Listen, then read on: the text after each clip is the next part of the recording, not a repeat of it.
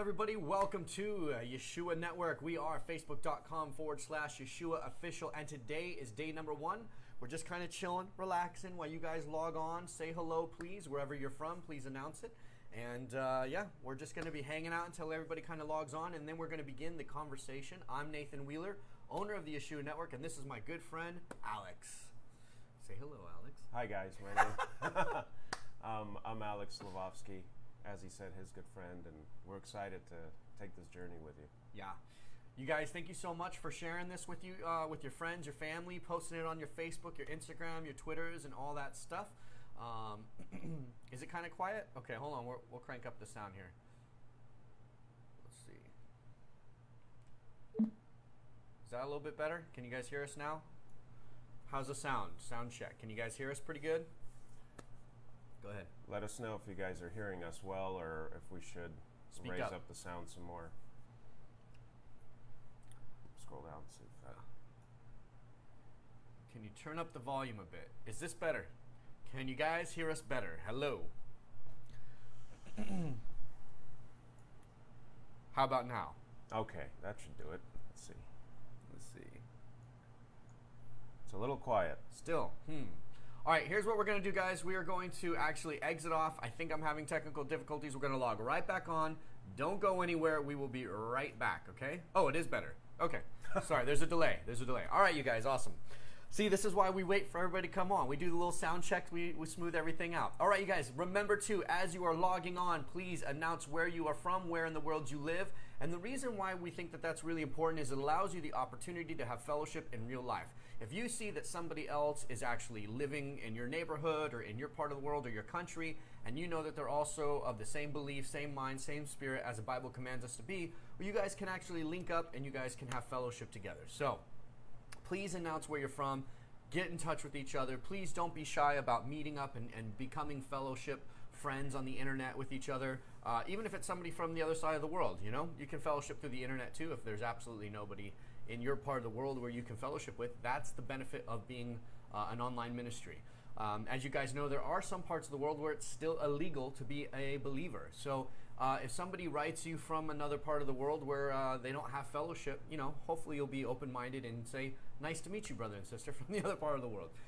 Today, let's jump into this now. What is today? Today is day number 1 of the entire Bible read-through. If you guys have ever watched a video with my ugly mug on it, you know that basically somewhere within the video I will tell you, you need to read the entire Bible for yourself. Why do I say that? Is it just for fun? Is it just for kicks? Is it just because it's a really good read? No. The reason why I say that is because the actual Bible itself tells you to read the entire Bible. God actually says these words, "Man shall not live on bread alone, but by every word of God."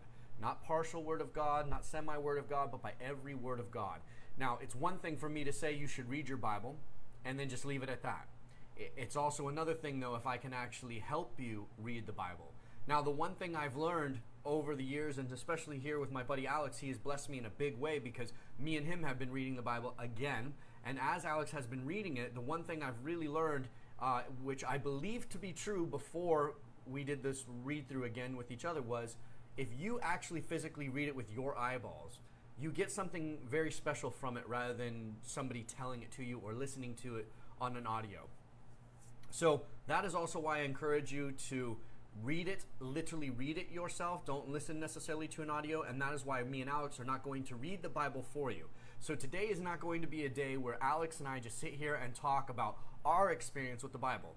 We're about to ask you guys to engage. We're hoping that you have read, and you saw the post leading up to this video where we asked you to read Genesis chapter 1 through Genesis chapter 10. We're hoping that you guys did that, or at least enough of you did that, and you guys can tell us what your experience is like. Let me explain very clearly what this read-through is going to be like. Let's see. Is this a little bit better? Can you guys hear me now? Somebody's saying they can't hear me. Okay. Really? Still very low. All right. Let me see here. I don't know why it would be low. Let's see. One sec. You guys, am I sounding louder or is it low as well? Volume, please. All right. Listen up, guys. I'm going to say this pretty loud so you guys can hear me. We're having a little bit of technical difficulty. I want you guys to be able to hear me. And Alex, pretty important that you guys be able to hear us. So we're going to log off. We're going to actually do this again. I apologize, but I want everybody to be able to hear us because I can't. Going, but it can't. Growing. It's growing. It's getting better. I don't know. All right. Give us 1 second, you guys. We're going to have to. Both are great. We're good. Have my volume on high. You can hear me just fine. All right, well, we're getting all sorts of different answers now. We're going to try to speak up and be louder, right? Yeah. There you go. So hopefully this will help you guys. All right, we're kind of actually yelling. Okay. We're used to it. Sounds great. All right, well, some of you can. Then we'll keep going. All right, getting back to the point. Here's the point of this video. We actually want you guys to tell us what your Bible read-through experience was. We want you to be able to use us as a soundboard, as a form of fellowship, because a lot of people who read through the Bible, they don't have anybody who they can bounce off their experience with because they don't probably know anybody else who's actually read the entire Bible all the way through. They only know other believers who have only read a passage here, a passage there, the New Testament maybe in its totality, maybe, and that's it. So there's a lot of things that they aren't able to fellowship with when they read the Bible. So today, you're going to tell us how you experience the first 10 chapters of the Bible, and Alex and I are just going to be here to bounce it back and forth with you, okay? So, let's go ahead and start. We have a lot of people on now. Go ahead and you guys just can start typing and saying, you know, as I was reading through Genesis 1 or through the first 10 books, my experience was this. And you can say about your, you know, was it overwhelming? Was it weird? Did it seem too fantastical? Whatever it was. And while we do that, I'm actually going to pass the torch here and I'm going to ask Alex, since he also is reading the Bible for the first time like you guys are, many of you are, I'm going to ask him what his experience was reading through Genesis 1 through 10 this last week. Okay, well, put you on the spot. Great. No, it's good. It's good. Let's get this started. So I've read through Genesis 1 through 10 in the past as somebody that wasn't necessarily a believer yet, and I'm not. Those times I really don't want to. I can't remember, and I don't really want to count them as read-throughs.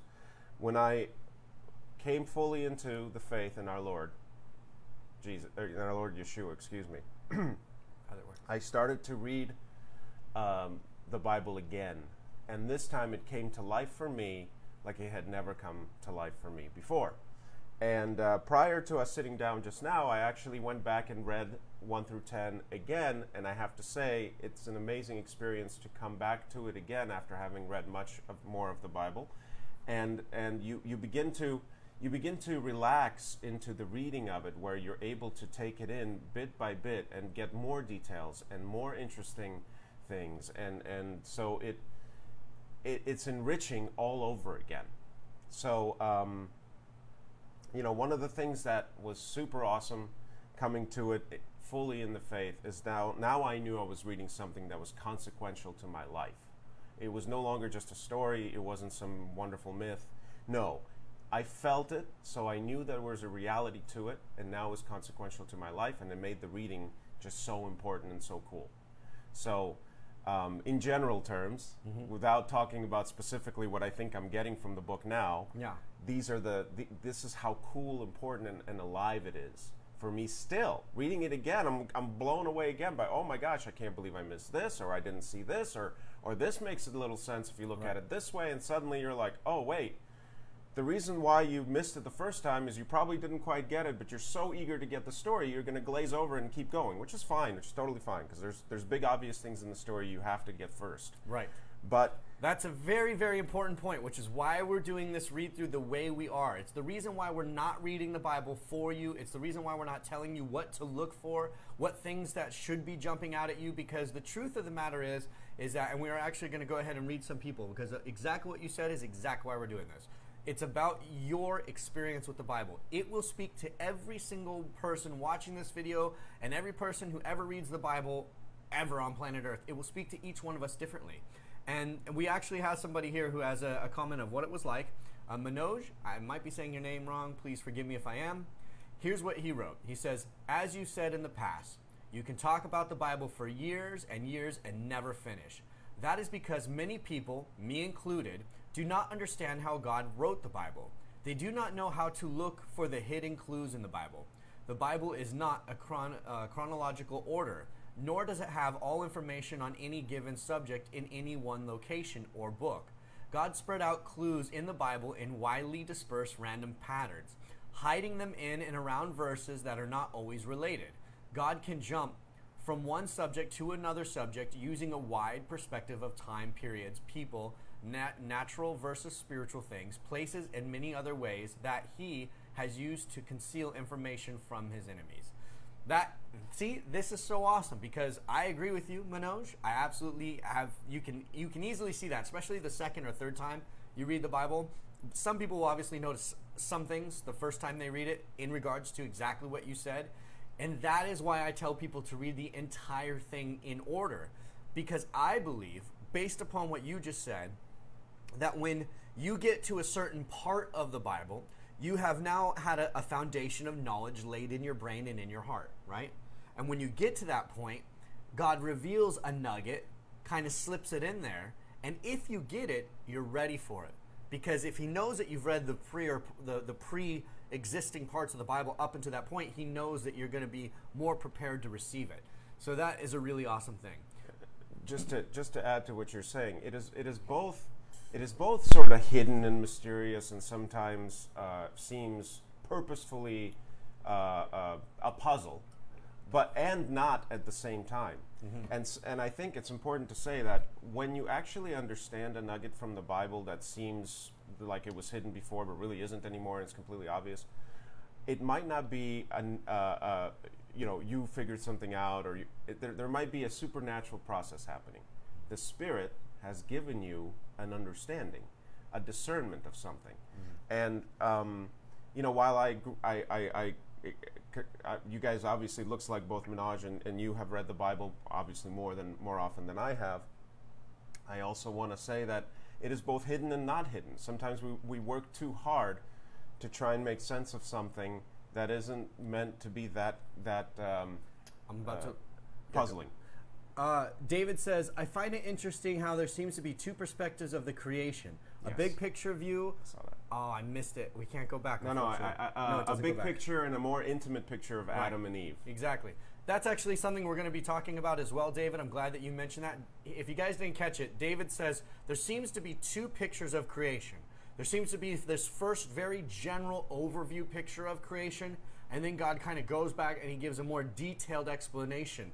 Now, while we do not want to break down the Bible for you, and we don't want to go over the details really yet, but what we do want to do is we want to see what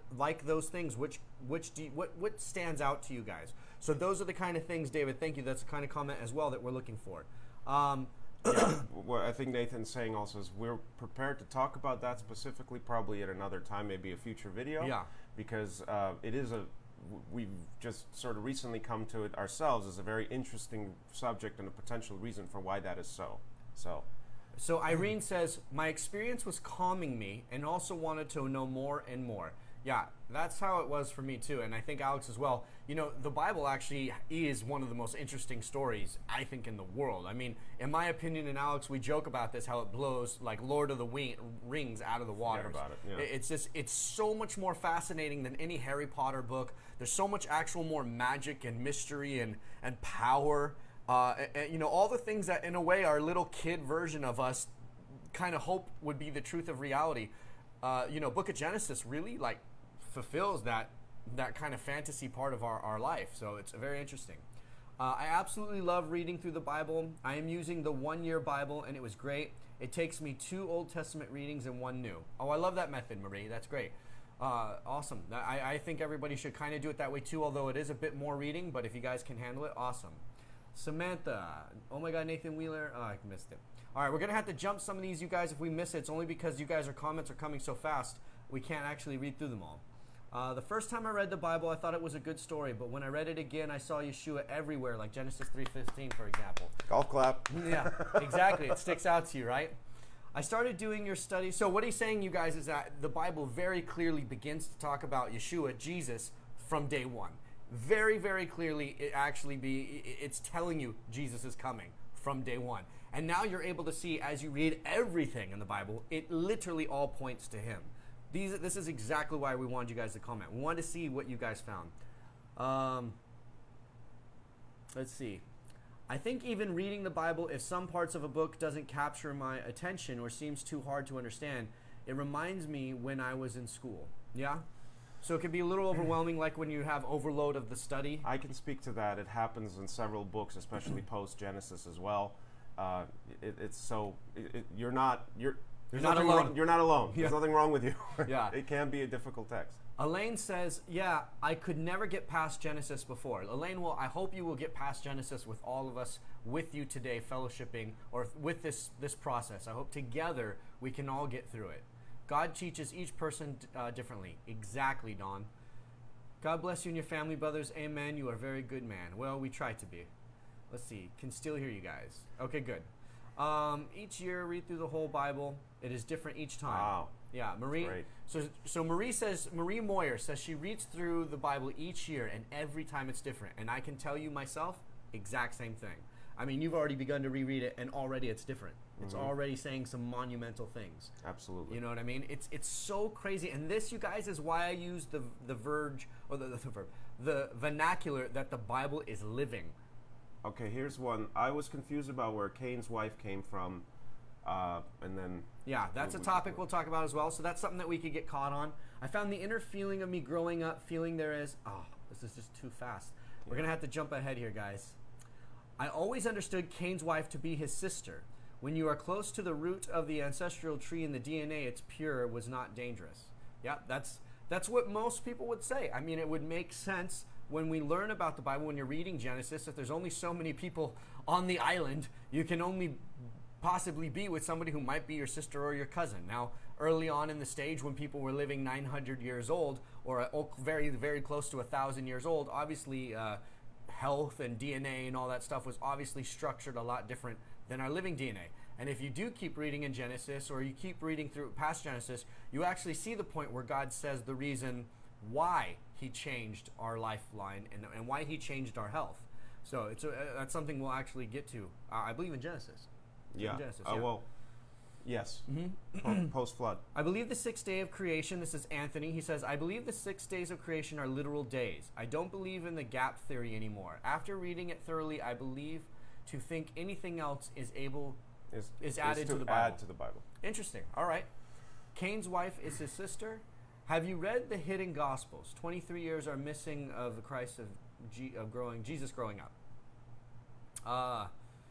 I've read the non-canon books. I don't know. I know there's books that refer to what Jesus' childhood was like, right? But I can't say that I am familiar with them, at this moment. Don, I totally agree with that. God teaches everyone differently. Spirit told me he speaks to me as I understand. He speaks to me how he knows I'll receive it. Amen. That's a good one, Jackie. The Holy Spirit reveals what he wills. Yep. When I first started, this is Kim Smith. She says, when I first started, it was a little difficult. Not understanding any of it, it was like a different world. But it finally come to me, attending fellowship and consistently keeping reading and memorizing certain verses. So you stuck with it. And that is actually something, this is the kind of comment that I was really looking for, because I know that Kim Smith is like probably most people reading through the Bible, in the sense that it is so overwhelming and it's so magical and mystical that we think to ourselves, what am I reading? Am I supposed to be like totally understanding this 100%? And if you don't, you might have that little whisper in your ear from the devil saying you're not good enough, you don't understand, you won't ever understand this. So Kim, your comment is a real blessing, because I know there's other people out there who are experiencing that, and you did exactly what I tell everybody to do. Push through.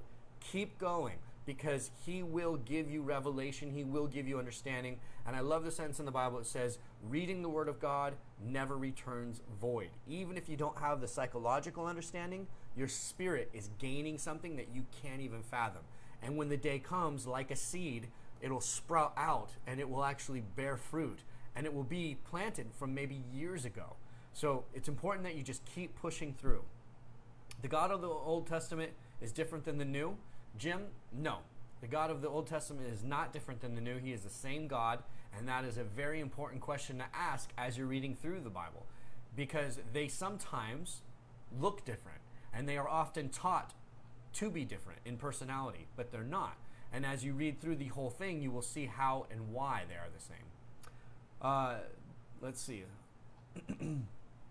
Wow, you guys are so awesome. So many comments coming in. If we skip your comment, you guys, feel free to copy and paste it again, literally, because we just have so many coming through, and we want to engage you guys. We want this to be about you. Let's see. We have Tim Moore. He says, "What about some of the books not in the Bible?"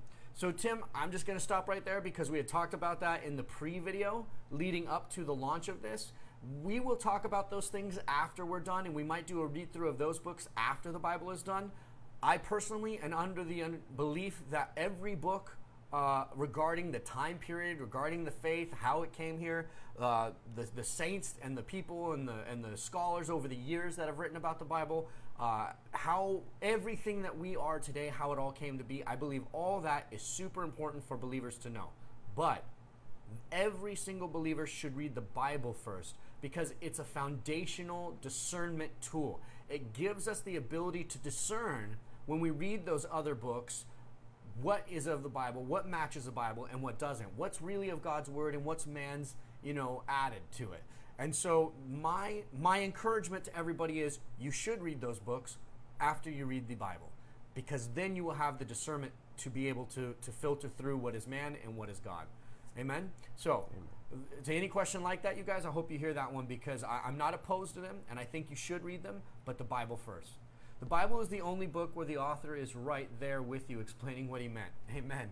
Marie, that's a good one. Go ahead. I was just going to speak quickly to the extra biblical books, especially you're mentioning the book of Enoch, book of Joshua. My first attempt to try and understand every nugget of Genesis was to go ahead and jump into those books, and they're voluminous, they're a little bigger, and they go into more explanation. And I was so enthralled by it, I started jumping down rabbit holes, which is something we covered in the original video about this Bible read-through. So, yeah. Awesome books. Definitely check them out. Give the Bible a chance to explain itself first. Yeah. And so you can testify that especially reading through Genesis, there's so many rabbit holes and so many things that want you. It's like pushing you to read the external books. There's so many what you would consider to be gaps that your mind goes, I don't feel I can move forward unless I have a better understanding. Is that true? Yes, that's right. Okay, did anybody else experience that while you were reading the first 10 chapters of the book of Genesis? Were you sitting there thinking to yourself, I just don't feel like I can move forward because I feel like my brain is just like, what? What's happening? I need more information. I feel like there's no way I'm going to understand what comes next unless I fill in these holes. I believe that is a trap of the devil. I believe that is his number one trap for anybody reading the Bible, because it does two things. It shows that we actually don't trust God's design of the Bible, that God actually has a reason why he says as little as he says in the beginning of the Bible, and it also allows us to veer off, get involved with these other books, get involved in online blogs, get involved in YouTube channels, and all these conspiracy theories, and what happens? We never get back to the actual book which God has designed to point to our salvation, to point to our direct relationship to him. And what happens is we get stuck with all these rabbit holes and all this extra information. Not to say it's not true, not to say it's not right, but it's extra information that is not salvation driven, salvation like super focused, and not direct relationship with God. Do you get what I mean? It's just intellectual understanding. But what's more important than full intellectual understanding? And I'm not saying don't be educated, because I'm the person who's saying you need to be educated. That's why we're saying read the Bible. What I'm saying is be educated first with God right there on your shoulder. Learn his voice and what it sounds like, so that way you can discern those things. Wow, this is great. Now I can voice out what I really ought to out of Genesis. I've been a Christian for now over 50 years. Could you post that again? Unfortunately, it moves so fast we can't see it, you guys. And it actually doesn't allow us to scroll up anymore. So, unfortunately. What does it say? Earth of our home, the first people. Okay. The letter J is only about 500 years old, yes. After 17 years of good marriage, my husband walked out of me. Wow, all right, well, that's not about the Bible, but we will pray for your marriage there, Patty. I'm sorry to hear that. Genesis 1:27, Genesis 1:7. Okay. Eddie Green, help. Can someone explain Genesis 1:27 and Genesis 2:7. What is happening here? Let me look 127 up real quick. that's what we're talking about. Okay. Genesis 1:27. Here we go. And God created man in his own image, and in the image of God created he him, male and female. All right, this is good. This is real good. And then we're going to go to, what was it? Genesis 2:7. And Jehovah formed man of the dust in the ground and breathed in his nostrils. I love it. Okay. What you just found there, sir, is something we will be discussing. I'm glad that you found it.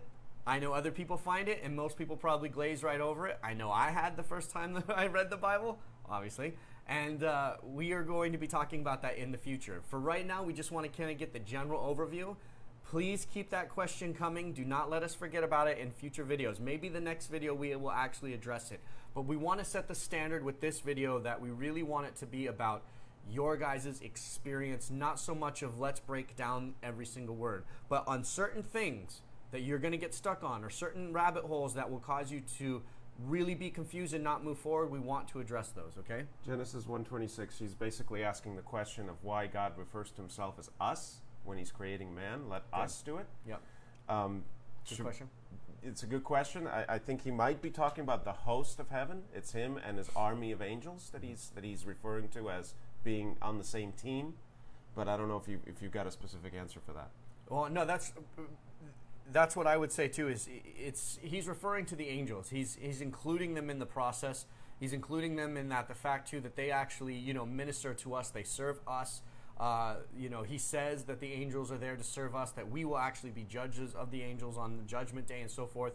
So when he says us, it's kind of it was used in Shakespeare actually. It's called a royal we. He really means himself because he's the ultimate authority, but he's kind of including everybody in the kingdom so they all feel a part of it. So, kind of like a good CEO talks about the whole company rather than it is I who built this, right. Whatever it was. Yeah, exactly. It's you can Google the word royal we.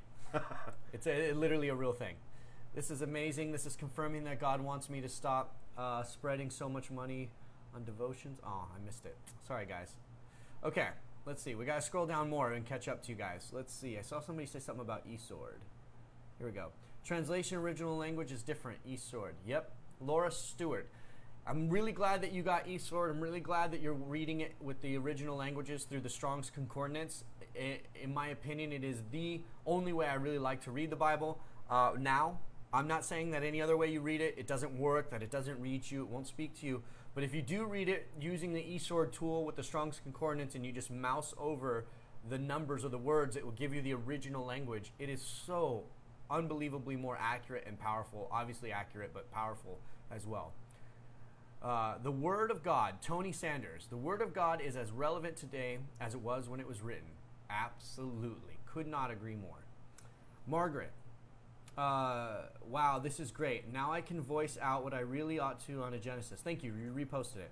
I've been a Christian now for 50 years, so what I now am getting out of this chapter is, yes, God created heaven and earth, but you see, a lot of people came to me, where did the dinosaurs and cavemen came? So reading the creation of the earth and heaven, the Bible says God created living creatures in the sky and waters. Also, he created human beings.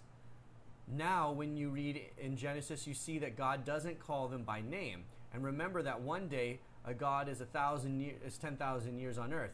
God created heaven and earth in 7 days. Now, how hard is it this to hear? But after God saw that the human beings weren't cultivating, he decided to make man, Adam and Eve, later on his creation. Ding! More later. Yeah. Very, very good. I'm glad that you rewrote Margaret. Margarita? Margaret? Yeah. Margaret. Sorry if I mispronounce your name. We're reading very fast. We're excited. Yeah, we're excited. But listen, I'm really glad that you noticed that too. The Lord is good, and this is why this Bible read through together is such a blessing. Because we're 1,000 minds as opposed to one. And that's the thing. We're all going to pick up on something different. But if we come together as we're supposed to do of one mind and one spirit, what things will God give you and you and you and you and you and everybody? And we all come together and we might have a full picture. We might actually be able to see God, if you will, in a higher definition.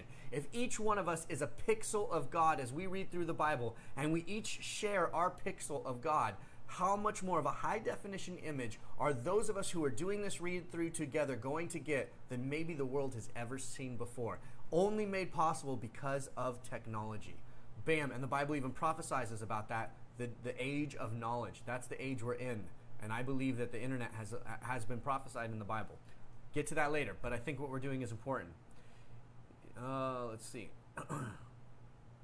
Here's one that I can attest to. It says, I get confused with all the translations, and it's very frustrating. So I'm using eSword as well, and I've downloaded a ton of things. I've downloaded plain English versions, and the American Standard, and King James, and the Septuagint, and I bounce around between when I get something that just does either something I don't understand, so I go to the plain English version, and then sometimes I've noticed as I get caught up in reading the plain English version because it's so easy, I'll go back to the American Standard or the King James, and I'll find that the meaning is totally different.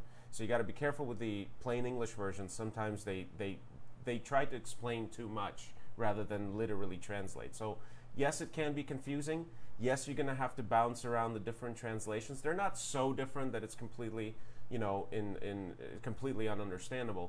But for times when you can't truly grasp it, it might not be the translation's problem. It might be that the Bible is yet to reveal to you what that meant. So keep reading. Amen. That's good. Good word, buddy. Josh Word says, this is a rabbit hole for me, and that is, if we have free will, then how can God have a predetermined plan for our life? Doesn't that mean we do not have free will? Wouldn't that imply that everything that happens, like the guy who turns away from the faith because of doubt and dies and goes to hell, that isn't God's will for him to turn from the word and go to hell? ? So Josh, what you're talking about is a very complicated thing, and it's a question that we will all be asking until the day we get on the other side. God said he will have grace on whom he shall have grace. If somebody comes into the flock and somebody receives Christ and then something horrible happens in his life, or something happens to his brain, or drug addiction, or something, whatever it is that causes a person to fall away, are they going to hell? Well, that is an absolute possibility, right? If they choose to go to hell, if they actually say, I'm done with you, God, that is a possibility. Now, if God knew that ahead of time and he allowed it to happen, well, he allowed it to happen. That doesn't mean that he forced it to happen. And so free will does absolutely exist. And in our free will, we always have the choice every second of every day to both choose Christ's salvation or to deny Christ's salvation until our very last breath. And so that is why there is the white throne, and that is why there's the marriage throne.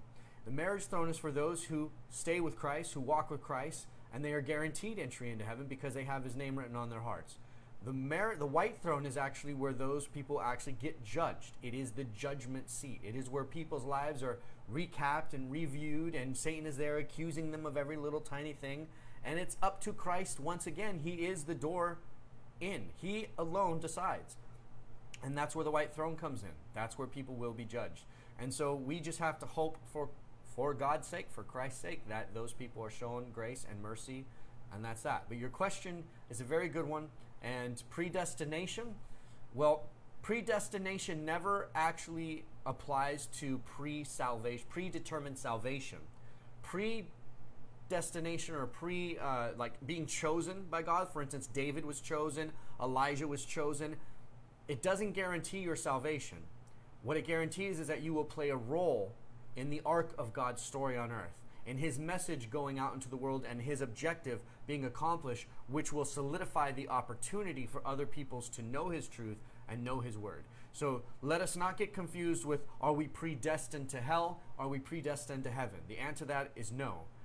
Are we predestined to serve God? Are we predestined to fulfill the will of God? Yes or no? That is a possibility. That is where predestination comes in reality. Kelly says, I got stuck on something in Genesis that really bothered me, but kept going, got to Genesis 25, and then started to get bored, and then life got in the way, and really haven't felt the pull on my heart to read, which I find strange and discouraging. Go ahead, buddy. I was just going to say that I'm actually right now stuck in Psalms.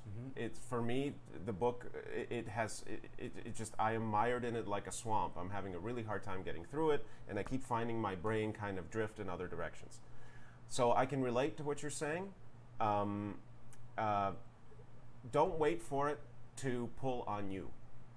Try to come to it. Now that you've realized that you're having no inspiration to go back to the book, one thing you could do is go find that place in Genesis that has bothered you and ask us. We might be able, or ask anybody we're fellowshipping with here, they might be able to provide some understanding, or some ministry to that specific thing that will hopefully, make you interested again. But when you have moments where you feel like you're done with this, that's not of you. That's the bad guy. He might be whispering into your ear, distracting you, making you doubt that what you've read is the Word of God and has meaning for you. So whatever that problem is that you stumbled on, bring it forth. We'll deal with it. That's exactly why we're doing this. This is about fellowship. Like I said, it's not about Alex and I reading through the Bible and telling you guys what's up. It's about you guys bringing us your experience exactly like you did, Kelly, and let us know. In fact, Rachel, you asked a question, what Bible version you recommend, and you list a few. The ones that we recommend, and here's why. I've read literally a lot of them. I would say probably a good 20, 30 versions. I would recommend the New American Standard Bible for the English, first and foremost. Second to that would be the King James 1611. And many people think that all the King James versions are the same. They are not. If you want the most accurate King James version, it would be the 1611, which is also the absolute most difficult one to read. It is as hardcore Shakespearean raw as you can get. Other than that, the best version you can read is the original language, and you can do that with eSword app, esword.net, okay? Can I quickly attack that one? So Anthony is asking a question. Anthony Mistretta, there's a lot of talk today over young versus old earth. What is our take? I'm just going to quickly jump in, and because I've had some small background in science before I got into, before I was saved, thank God. So I'd like to quickly address this. The whole world is going to tell you that the Bible isn't right because the earth is much older than the Bible states that it is. There's two things that may be happening here. One, science is measuring the earth incorrectly. They're using constants that they have found to be true right now at this moment to talk about what happened in the past. Every single dating equation uses some kind of constant. It says that the speed of light, for example, travels at a certain speed. Do we actually know that it has always traveled at that speed? Do we know it travels at that speed outside of our planet? So you get into this whole mire of things. The Bible is saying you can go ahead and lose yourself in looking at clues of me in other places, right? But here I am. I'm giving you my word. It begins to become somewhat irrelevant whether the earth is young or old or what the deal is. If you want to know me, have faith that you will. Just read. Just read the Bible. Skip over those parts that make you doubt, because the world is doing its hardest, its best, to make you think that the Bible is a waste of your time. Everybody who's not totally in the faith or of the faith or who's left the faith that I talk to, they all say the same thing. Oh, the Bible is a waste of your time. They all say it. Yeah. So don't listen to them. Just to add one thing, because you're not the only one obviously asking that question, we are seeing the other questions. So if there's something like that everybody's kind of stuck on, and most people do get stuck on, let me add this to you. If you do notice, the Bible says the light went and the light went out. It does not say that the earth rotated a full rotation with the sun and moon. Look at what day God created the sun and moon. Look at what science says about when the sun and moon were created. Ironically enough, believe it or not, the Bible matches very accurately what science even says. Now, am I validating science? No. What I'm trying to say is that it's funny that these guys in science are trying to understand what the Bible has already told us. And the Bible does say that when the light shone, it was like a gas. It doesn't say that it was a solid ball of light in the sky. It just said he created light. And what we do know, based upon new, or what science would call young parts of the universe, is that they actually start as a glowing gas of light. They're not forming a star yet. They're just this glowing gas.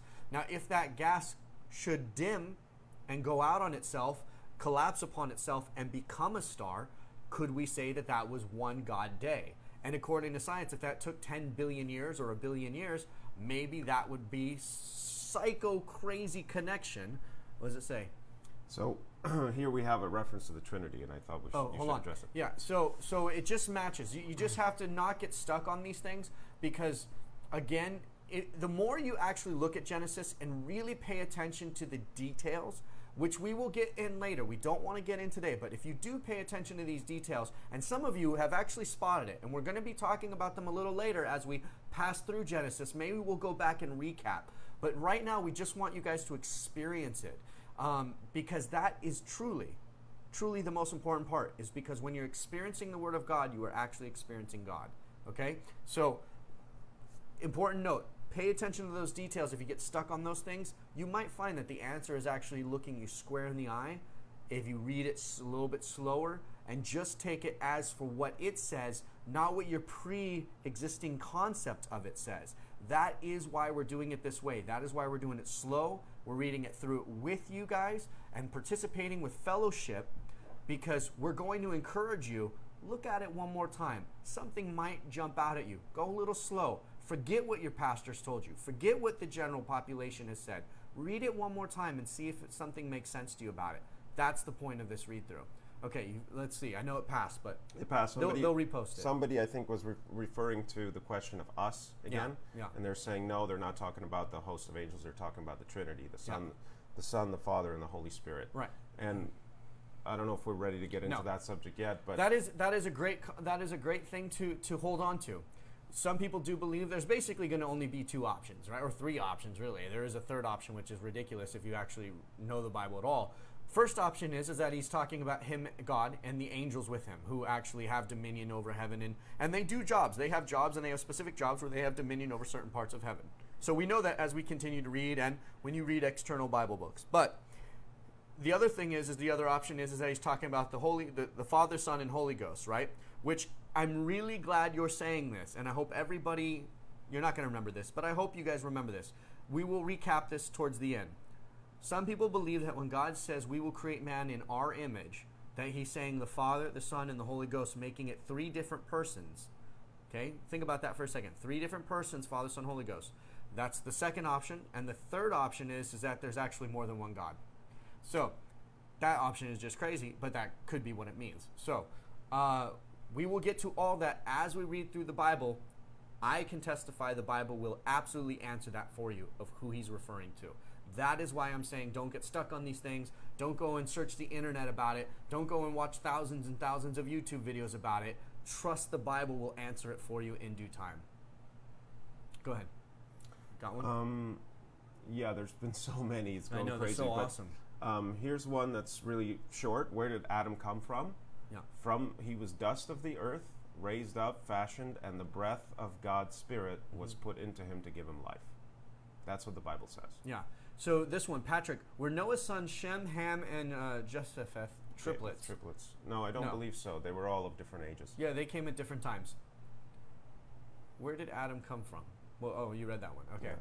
God wants us to love him because we choose to. He did not want puppets. Exactly. Correct. Okay, let's see. Again, guys, if we didn't read your comment, chances are because we have so many coming in. We actually have 291 comments, so we're trying to get through as many as we can. Remember, too, that the reason why we're reading comments and we want you guys to be involved is a very good chance, as we see already, most of you are experiencing pretty much there's like 5 or 6 categories that everybody's kind of saying this is what jumped out at me. There's like 5 or 6 topics that people are noticing about the first 10 chapters of the Bible. And that is why we wanted to do this. We want to make sure you guys know you're not alone. I like that one. Can I do that one? Yeah. Is there still a cherubim guarding the tree of life in the east of the garden? If so, why is the tree still being protected if Adam and Eve were already ate from it? So, no, I don't believe that the Garden of Eden is hanging out right now on earth. There may be a spot on earth where it was, but the flood that we read about later basically wiped it out, is one way of understanding that. Yeah. And also, speaking of the tree of life, I think if you keep reading the Bible, you will also find out what the tree of life is. And so it doesn't really need protection anymore. So keep reading the Bible. You'll hear about that. Yeah. Keeping our lips locked, right? Yeah. Okay.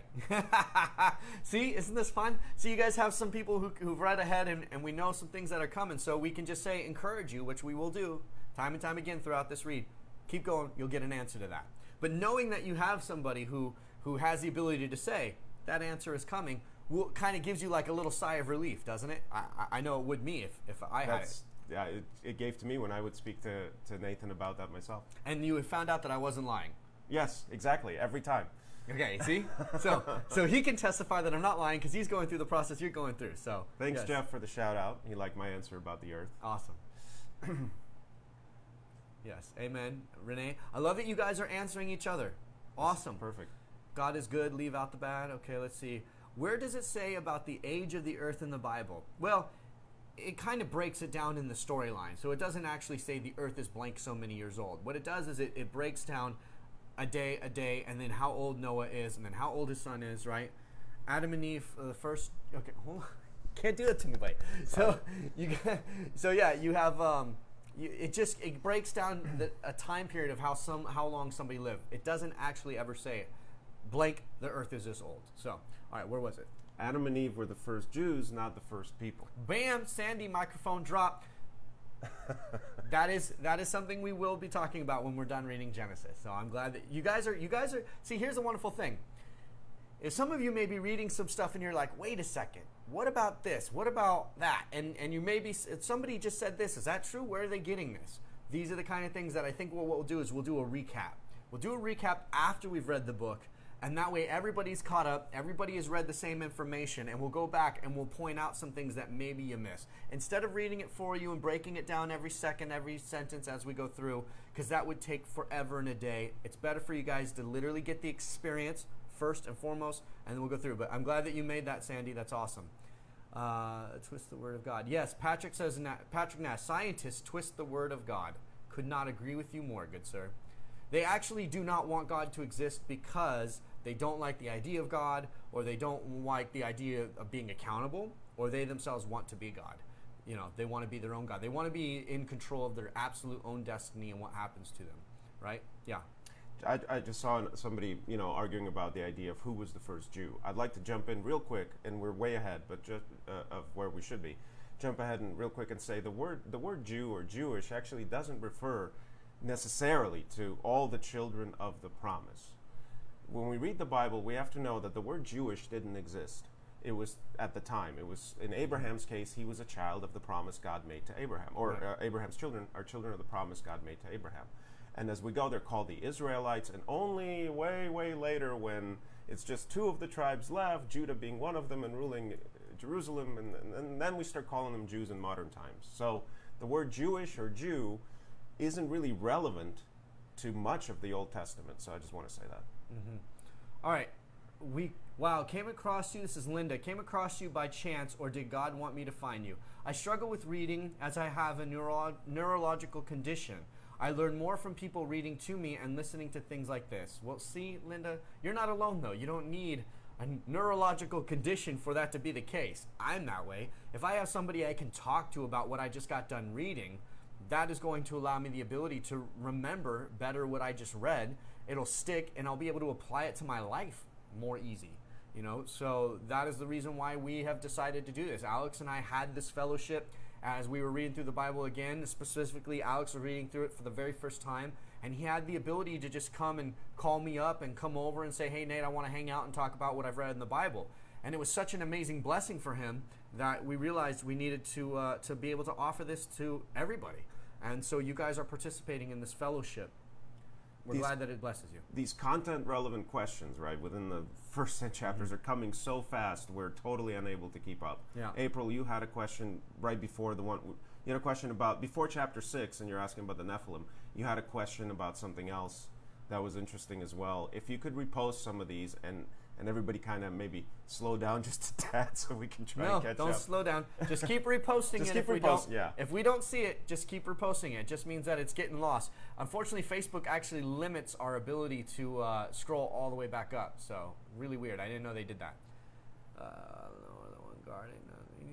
Science is just catching up. Okay, let's see. Please, could you explain about these? Okay, yeah, April. Please, could you explain about the serpent's offspring and Eve's offspring? That is us telling you exactly what it means. It's something that you will absolutely learn about, but we'll give you a hint. This is something we can do. We can give you a hint. Eve's offspring is the Messiah. The devil's offspring is not actually the offspring of the serpent, but it is. It talks about it, but really it's the demons, fallen angels, which become demonic demons, devils, things like that. And in the garden, I'll just kind of give a little hint. I guess I'm giving him more than a hint. But in the garden, right before Yeshua goes on the cross, he bruises his heel by stomping on the serpent's head. Yeshua is the Adam before Adam, right? He says before Abraham was, I am. He was there before. He was the Lord walking in the garden with him, right? And so he is the one who bruises his heel on the serpent. So that is what that's talking about. It's again, as somebody had mentioned before, they see Yeshua, Jesus, even from day one. From the beginning of the first word of the Bible, Yeshua is explained. And that is one of the times that Yeshua is prophesied. Right then and there with Eve and the serpent in the garden. Okay, let's see.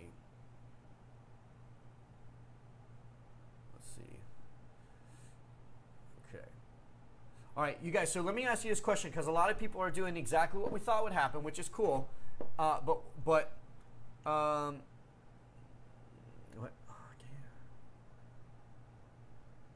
Okay. Let's see the ones you show. Okay, Doreen says, Cain offered fat. Is that not great? So, Doreen, you ask a good question. What you're talking about is when Abel offered his Cain did not offer fat. Abel offered the fat of the sheep. Cain offered just the herbs and the plants. Yeah. So Abel was the one who offered the animal sacrifice, and then Cain had animal. So one was a herder, a rancher, and the other one was a farmer, right? So one had plants, the other one had animals. God was obviously very excited about the fact that he chose the perfect, clean, flawless animal to sacrifice to him. And then when Cain offered the plants, God was like, didn't even say anything. He kind of ignored him.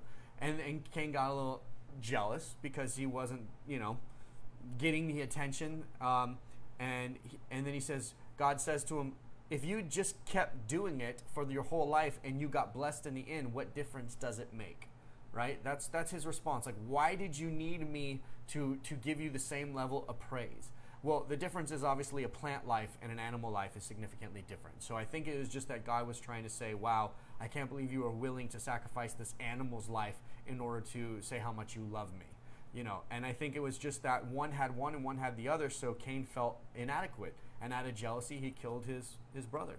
And, if you keep reading, you'll learn that, unfortunately, the Cain and Abel situation plays a role in humanity. It tells a story about humanity today. It tells a story about Yeshua, and tells a story about the lineage of God and how God really importantly wants a pure line. If you guys read the Genesis, I'm just gonna point out something again. If you read chapters 1 through 10 one more time, and you look at the story of Cain and Abel, you'll notice that God stops telling the lineage of Cain and Abel. He stops telling their lineage, and he starts with a new lineage. I won't say who it is, but we know who it is. And basically God says, Adam, Eve, you guys are gonna have another kid, and this kid's not gonna mess up. And it is from this kid that I'm going to bless the lineage of, because the other two, things didn't work out so well. So go back and read, and you're going to notice this. You're going to notice a new lineage was started, and everything that we know from Yeshua all the way back to Adam and Eve goes through this third lineage that was created. Okay? So there's an importance to what you're noticing. Maybe sometimes God does speak to a person. Do we not have this kind of experience? We feel that maybe there's a prophet, or maybe there's somebody who it seems that God is totally blessed and loves them, and the other person gets a little jealous, so they actually act out, right? Yeah. And in that acting out, they actually dig a hole for themselves that wasn't there. They weren't grateful for what it was that they had. They act out. They maybe even attack the person who they feel has more, in a way to spite God, or just to have a tantrum. And they miss out on the blessings that God had in store for them for their whole life. They weren't able to see the blessings they had. They were coveting their neighbor. They wanted what their neighbor had. Yeah. And that's why I think it's in the Ten Commandments. Again, stuff that's important to point out to. So, hard for us not to jump on all these things, right? I want to jump a little bit on the Cain go ahead, thing. please, just what occurred to me now. We're talking about Cain offering up the fruits or the seeds of his farming, and Abel offering up his sheep. Well, we also see that in the ancient world, when you were herding animals and you had many animals, you were the rich man. Mm-hmm. The person who tilled the field was not necessarily so. So the story here is not necessarily that God said to Cain, "Oh well, I don't think what you gave me is all that cool, so you're not cool." It's not that God rejected him.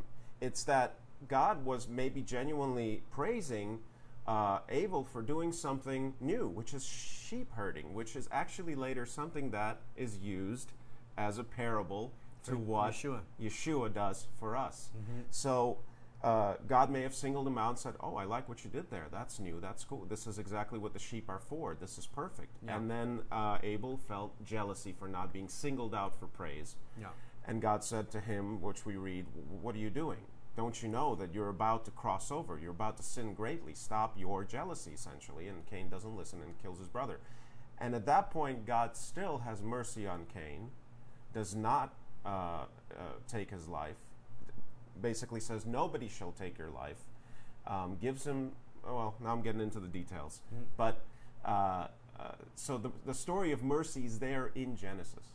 In that very first crime of passion, God still has mercy. Yeah, exactly. Let's get to some more of you guys' questions. So I see what Tania, God appointed Abraham as the father of nations and introduced circumcision. Since then, the Jewish nation of Israelites were known as God's chosen people. Yep. Speaking of science, okay. How do you repost? Just copy and paste it and put it right back in the comment. If you're asking how to repost your thing, just copy and paste what you wrote and put it back in. We are obviously not going to be able to get to all these, you guys. You guys are amazing. 563 awesome. Comments already, and we've been on for literally less than an hour. You guys are such a blessing. We're so blessed to know that you guys are reading the Bible with us. That is so awesome. Wow, so now you guys are answering some of your questions. This is great. Is the Bible. Okay, so listen, I see some of you suggesting that people go and they Google stuff, and I'm not opposed to having the external knowledge. But that's actually the beginning of the chasing of the rabbit holes. This is the beginning of finding out, external things that are going to get you confused. You'll stay on those things. They'll drain your energy. You'll get totally discouraged. You'll still feel confused. And you won't read through the Bible, which answers itself, which gives you that satisfaction and completion of relationship with God. So while I'm not saying don't go on the internet and don't research it, I am saying read through the Bible first. Make notes. Maybe make like a journal that you put, and you write a question in your journal. And see that as you read through, if the Bible doesn't answer it, or if it does answer it, scratch it off. If you read through the entire Bible and your question hasn't been scratched off, then go and do the research. But I am telling you as somebody who has read the entire Bible multiple times, and I'm telling you as people I've watched try to read the Bible straight through and they did not ever get through it, it's because they chased rabbit holes. So please, please, please, let me encourage you all, read the Bible first, keep those notes, and go back and answer those questions, or Google those questions and watch videos or blogs or anything you want on them later, please. I cried, the words are alive. It's a map of truth, past and present and future, and I'm just sitting crying, don't know why. Woo! Praise the Lord, April. Praise the Lord. That's awesome. See, it's a living thing. It literally touches you. Okay. April, you also had a comment about Adam and Eve having children pre-fall. I don't believe, I personally haven't interpreted it that way, didn't get hit with that. So I'm trying to address your question there. It doesn't tell us that. It doesn't tell us that they had children pre-fall, because it doesn't say that Adam knew even to go into Eve, to have relationship with Eve in a sexual manner, until after they ate the fruit of knowledge. And it wasn't until after they were actually kicked out of the garden that they were then able to understand or have sex, if you will.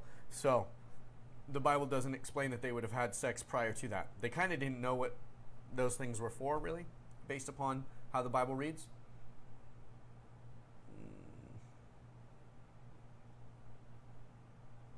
Okay.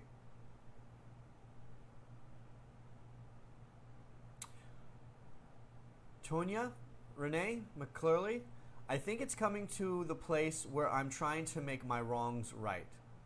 Are you, okay, that's a great comment. Are you trying to say that you're trying to say the things that you've done wrong were right? Or are you trying to say that the Lord is convicting you of the things you've done wrong, and He's convicting you to change your ways and start doing right? That is actually the definition of repentance, if it's the later of the two choices that I'm asking you about. The actual definition of repentance is to change your ways. It doesn't mean to just sit there and say, I'm sorry. Unfortunately, modern day Christianity teaches that repenting is saying, I'm sorry. And that's not actually the actual word. The actual word is to turn and go the other direction. So, good comment. Karina, is using cannabis and CBD for pain a sin? Well, Karina, Genesis 1 through 10 doesn't talk about that yet, but I'll tell you what, if you keep reading, I believe that will be answered for you. I'll just say that. I would say, according to what you're going to read, the answer is no, it's not. But anything, whether it's water or sugar or anything, if you indulge in it and it causes you to be unhealthy and not able to be what God has called you to do, then that is the sin. But the Bible does have a sentence about you being healthy and getting your healthiness from all the things of the earth. But we'll get to that passage as we continue reading. Yeah. Cain grabbed power and control to feel less. I'm glad, Shauna, that you're seeing some relief there. It says, phew, okay, I was feeling bad for Cain. Why I really want to understand what happened, but I know God is good always, so I get it now. Nice. Yeah, there's actually, once I want to say again, the fullness of the faith, and I reread the Garden of Eden story, and I reread when Adam and Eve get kicked out, I had a completely different understanding of how God is good in that moment, rather than what I used to feel before. I used to feel, well, that's not fair. Yeah. Well, they just were curious. And anyway. Well, finish it. So Well, my point basically is your that experience was your spirit got settled. My spirit got settled. I knew that not only was God in the right to do what He did, He was actually making sense. Making sense, and from my interpretation, doing two things. One, giving us humans what we want, even though it may not be good for us. Right. He knows better, but we wanted it so bad, so He said okay. And second, it all leads to salvation. It will all lead to Him coming here to earth to save us. So, pretty good stuff. Are the Nephilim or remnants of them living among us today? All right. I don't know if a remnants is, but was there new Nephilim being created? I believe it's possible, yes. There are testimonies of soldiers, at least from America, saying that while they were over in Iran and Iraq and stuff, that they actually saw literal giants in caves. And I think that I don't think these guys are doing hoax. Yeah, Afghanistan, that's what it was. And I believe that could they be up to their ways again? Could these angels be up to their evil ways again, as we saw in the Old Testament? Absolutely, they could be. But would they be remnants? Like, would all these giants have lived and kept having babies and stuff? Well, we know that David killed a giant named Goliath, but I don't know if they were able to literally hide out for all these years and not be seen. So what I would say is that they are back at it again. If they're here, it's because the fallen angels are back at it again. Yeah? Yeah, now we're stepping outside of Genesis 1 through 10, and there are actually extra biblical materials to talk about how the fallen angels that have caused the Nephilim to be here are going to be back, and now might actually be the time when they are. So, welcome. Okay, I love this. Luis Buccioi? Am I saying it right? Buccioi? Buccio? I'm really horrible at foreign names, you guys. I'm like the worst in the world. So, Luis, if I'm saying your name wrong, please forgive me. But I love what you said. All answers are in the Word. I couldn't agree with that more. All answers are in the Word. And the more that me and Alex have been going through the Word, we have found some answers that have absolutely blown our minds. So much so, it's hard for me to receive some of them. It's hard for him to receive some of them. It's such a thing that we have all been indoctrinated so much with a preconceived idea of what's in the Bible that if we are able to just read the Bible word for word as it is written without the preconceived idea, there is so much unbelievable amount of truth and answers. More importantly, the answers you think that are not in the Bible, I can testify they're there. They're there. We just have to be able to not have our preconceived ideas that are pre-planted in our minds speaking louder than the words are to us. Do you guys study the Hebrew and Greek languages? Renee, yes, I do. I prefer to only read the Bible in the original languages. I find it to be the only way to really have an absolute understanding of what you're reading. I'm not saying that if you are reading an English version or another language version that you're not getting something from it. But in my opinion, the only way to get the absolute truth is to read in the original languages. So Maxine says, it draws you closer to the reality we're living in if you can read it and see it in the real world. Amen. Smiley face. Amen. Amen. Maxine, good comment. All things start to make sense when you begin to look at it through the lens of the Bible, in my opinion. Yeah. Okay. Oh, wow. Yeah. You can read the Bible over and over again. Each time you will see something different Yes. I've been Googling rabbit hole, taking notes too. You actually Googled the term rabbit hole. That's good. Okay. I hope that my tidbits are not confusing anybody. Yeah. So you know what? Here's something. I see you guys are kind of answering each other's comments. I see that you guys are really talking amongst yourself, which would make sense because we can't get to them all. So here's what I want to say. Here's what I want to say. I see a lot of comments of people being very confident in certain answers that they're giving. And some of those answers, I can tell you from reading the Bible, just aren't true. It's just you guys are actually giving each other answers that just aren't true. Now, I'm not saying don't give the answers to each other. But what I'm saying is that please, if you've read the Bible before, or you believe you know the Bible, and let's say you studied some of the great theologians of our day. Let's say you've studied all of John Piper and John MacArthur's books, okay? And you guys have memorized every kind of scientific breakdown on YouTube videos and blogs, and you watch somebody who just made absolute sense of, for instance, let's say the timeline of Genesis or the timeline of Revelations or whatever it is that we come into. Let me encourage you, while I'm welcoming, me and Alex are welcoming you guys to share the answers that you have. Let me welcome you guys to also, though, be open to the fact that maybe everything you've ever heard might actually be wrong. Let me encourage you to make it possible in your mind as you read the Bible that everything you have maybe even studied up until this very day, you might learn something new today, like me and Alex did today, that God could speak to you and it will revolutionize everything you think you know about the Bible. Just one part of the Bible opened up to you with a new truth can change the entire Bible in being like I said, it goes from being, old box with a knob TV going all the way to HD. It just makes everything more clear. It doesn't mean that the truth you had before isn't necessarily true. It just means that you walk into a new form of clarity of understanding of revelation of God and the Bible and everything that's in it. You get what I mean? So let me just encourage you. I'm not saying don't share. I'm not saying don't do this and that. But instead of being somebody who's coming with answers, which me and Alex are not trying to do. You see, we're not trying to come and just give you answers because there's tons of that on the internet. The most important thing that we believe here is that when you read the Bible, you will have revelation and you will have an experience.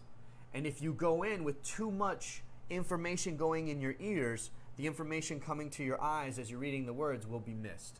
Because your ears will override what your eyes see. Hearing is actually an override of all senses. The reason is because it's where we sense danger. It's where if somebody is speaking, it's second to actually hearing, which is why actually in the movie industry, which me and Alex both come from, sound is actually more important than quality of video. That is a rule, because the human ear overrides all other senses. Hearing is more important. And what I'm saying is that if you are listening to all the stuff that's ever come into your head, and you're listening to that little voice in your head while you're reading the Bible, you could actually be missing everything your eyes are reading. So let me just encourage everybody who's participating in this Bible read-through, especially if you're seasoned, especially if you're educated, try your best to say maybe everything I think I know. No matter how convinced you are of that information, maybe everything I think I know might be wrong. Read the Bible with that kind of open-mindedness, and you might actually get new revelation. Okay? Amen. All right. I agree with that. There's a question up above about Shauna. You think you were asking about Enoch? Did he die, or what happened there? No, the Bible clearly states that he did not die. He got translated. He's one of the only two characters in the story that for whom that happens, Elijah being the second one later. So, and it says, I think you said God walked with Enoch. I think maybe it says Enoch walked with God, which actually may be referring to Enoch walked in the ways of God. Anthony Dunmore says, Satan uses the same trick over and over again. You know, the one he used with Eve. Did God really say that? And meditate on the words so you know exactly what he said. Anthony, that is a very good word of advice, sir. I could not agree with you more. In fact, I call that thing that he did to Eve being Eved. I've actually used it in other videos where Satan actually says a true statement, but leaves off an important part and then tricks your mind into going, well, what Satan is saying is true, so what he's meaning by what he's saying must be true. And that is being Eved. Satan knows the gospel better than any of us ever will. He doesn't know it as good as Yeshua, though, obviously. He doesn't even at least have the understanding that Yeshua had. Satan will actually use some truth to lie to us. And, they say the best liars are people who build their lies on truth, right? So Satan is the master and the father of lies, as the Bible says. So, good comment, buddy. Do you get the books in Hebrew and Greek? Well, Sheila, so anybody asking about how we read the Bible in the other languages, we use an app called e-sword.net. We have absolutely no affiliation with them. It's a free app for Android and Amazon. Only charges like $2 or $3 for those of you who have Apple products. And it allows you to have the Strong's Concordance for free. And what a Strong's Concordance is that every time you mouse over a word, it will give you the original Hebrew, Greek, or Latin word or Aramaic word that it was actually written in. And so you can actually see both the original word, what the original word was used for, the other references in the Bible when it was used, and so on and so forth. And also, just so you guys know, there's a rule in the Hebrew culture or in the Jewish culture when studying the Bible. It's called the rule of first time use. I can't remember the exact term it's called, but it's basically the rule of first time used.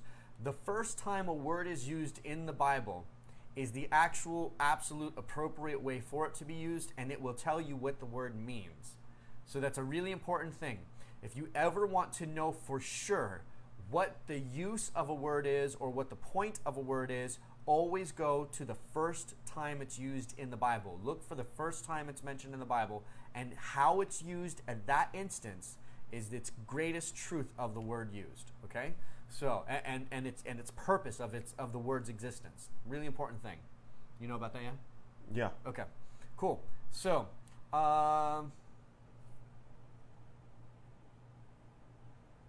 okay, Renee, you say, if we say something incorrect, please point out the correct understanding. Renee, the reason why we don't want to do that is because then you're listening to two guys.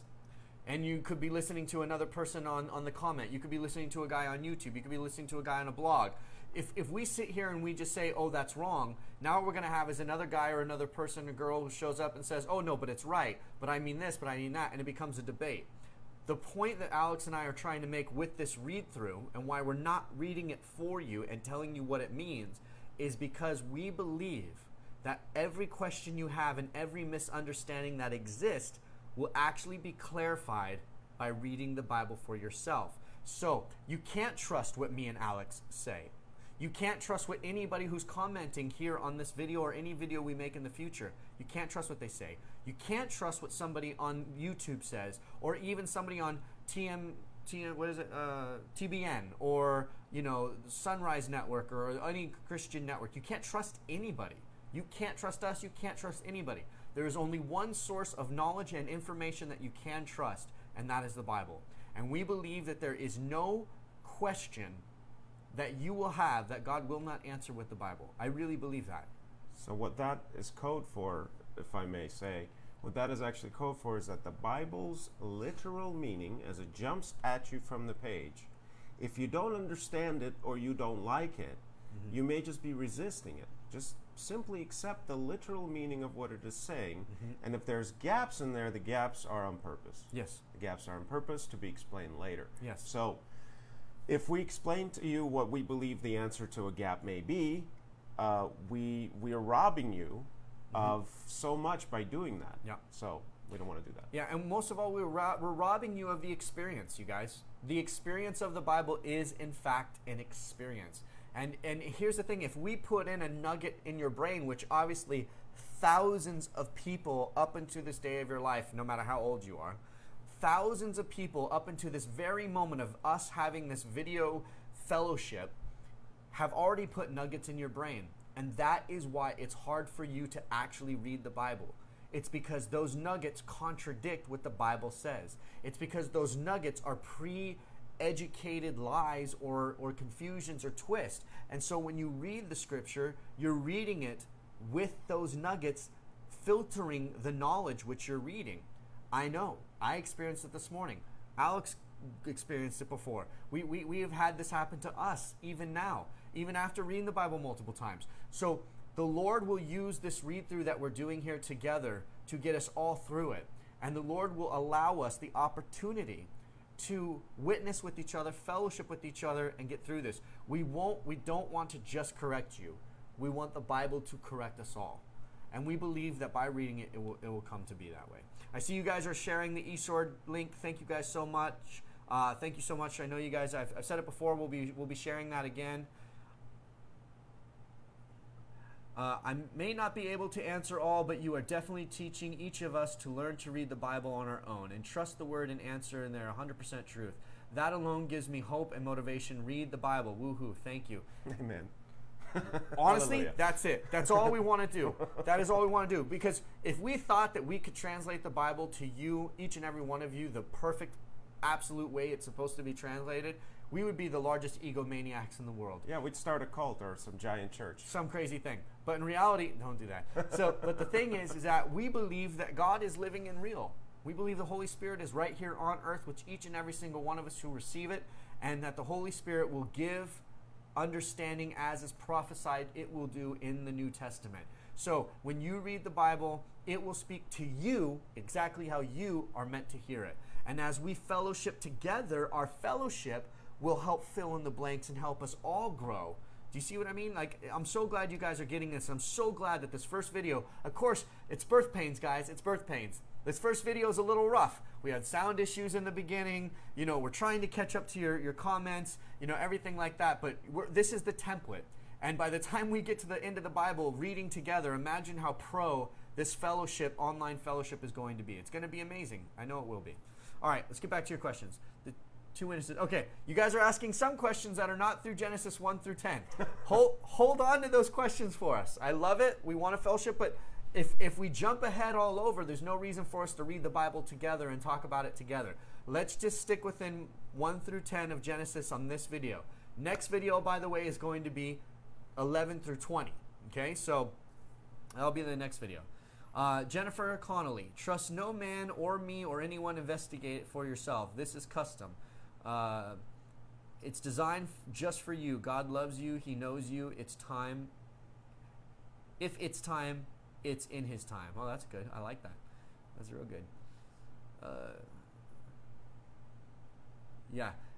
Ando. Classic example is John 5:46-47. Unlearned taught lies. What about Adam and Eve? Well, I don't know what you're asking. Personal revelation. Next session, day, time, subject, Genesis 10 through 11. So, okay. David, you're asking when is the next session and what will we be discussing? Next Sunday. Yeah, same bat time channel. It's pretty much same times right here on Yeshua Network, and we will be going through 11 through 20. So. Jeff is asking, please read through all of our comments after the video is over, and please try to answer them in later videos if at all possible. We will try to do that for sure, yeah. Jeff. We will try to do that. Thank you, Jeff. That's actually a really great suggestion. We will actually try to do that. Even though already there are 768 comments, granted some of them are repeats, but we will try to go through them and see the ones that we feel comfortable asking, and we will. Yeah. Thanks, Veronica. You like my sense of humor. Where's that? Oh. Where? Haha, love the Get a Church. Yeah. Oh, Get a Church. Oh, gotcha.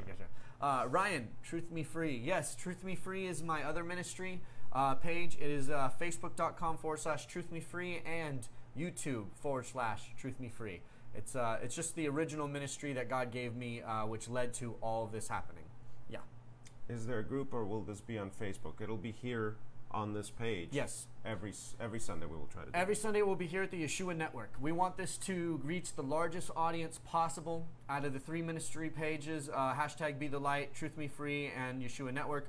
Yeshua Network obviously has the largest reach of people, and we believe that every single person who calls himself a believer or follower of Christ or a Christian or whatever, a Jew, it doesn't matter. If you are believing anything that comes from the Bible, it is our absolute conviction that you should have read, or you should read the entire Bible for yourself. So we want to have as many people follow us on this read through as possible.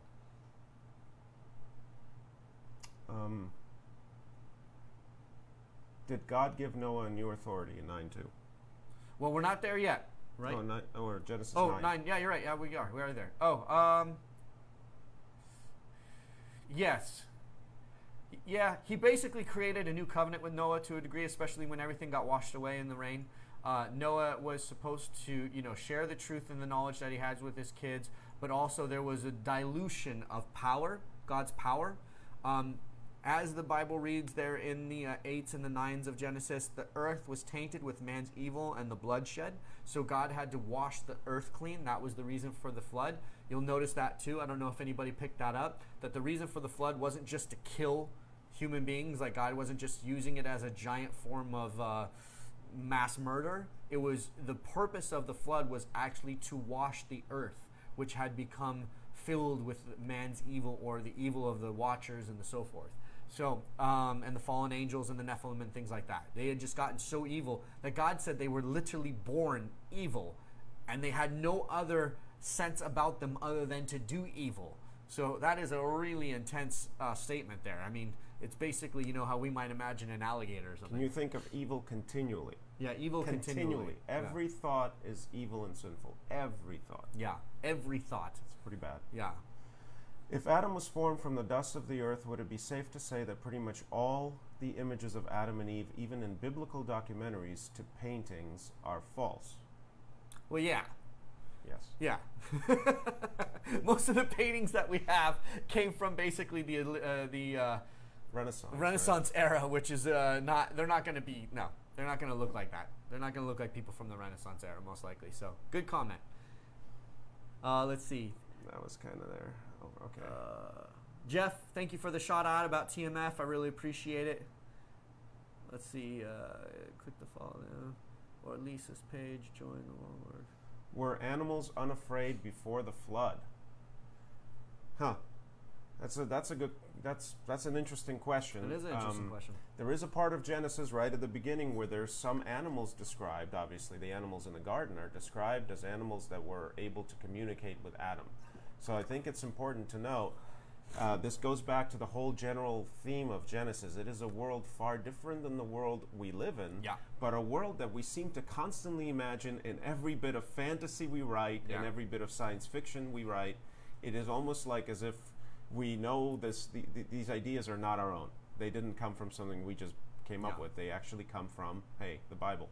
So the world, pre-flood world, I think it's fair to say, was so mind-blowing.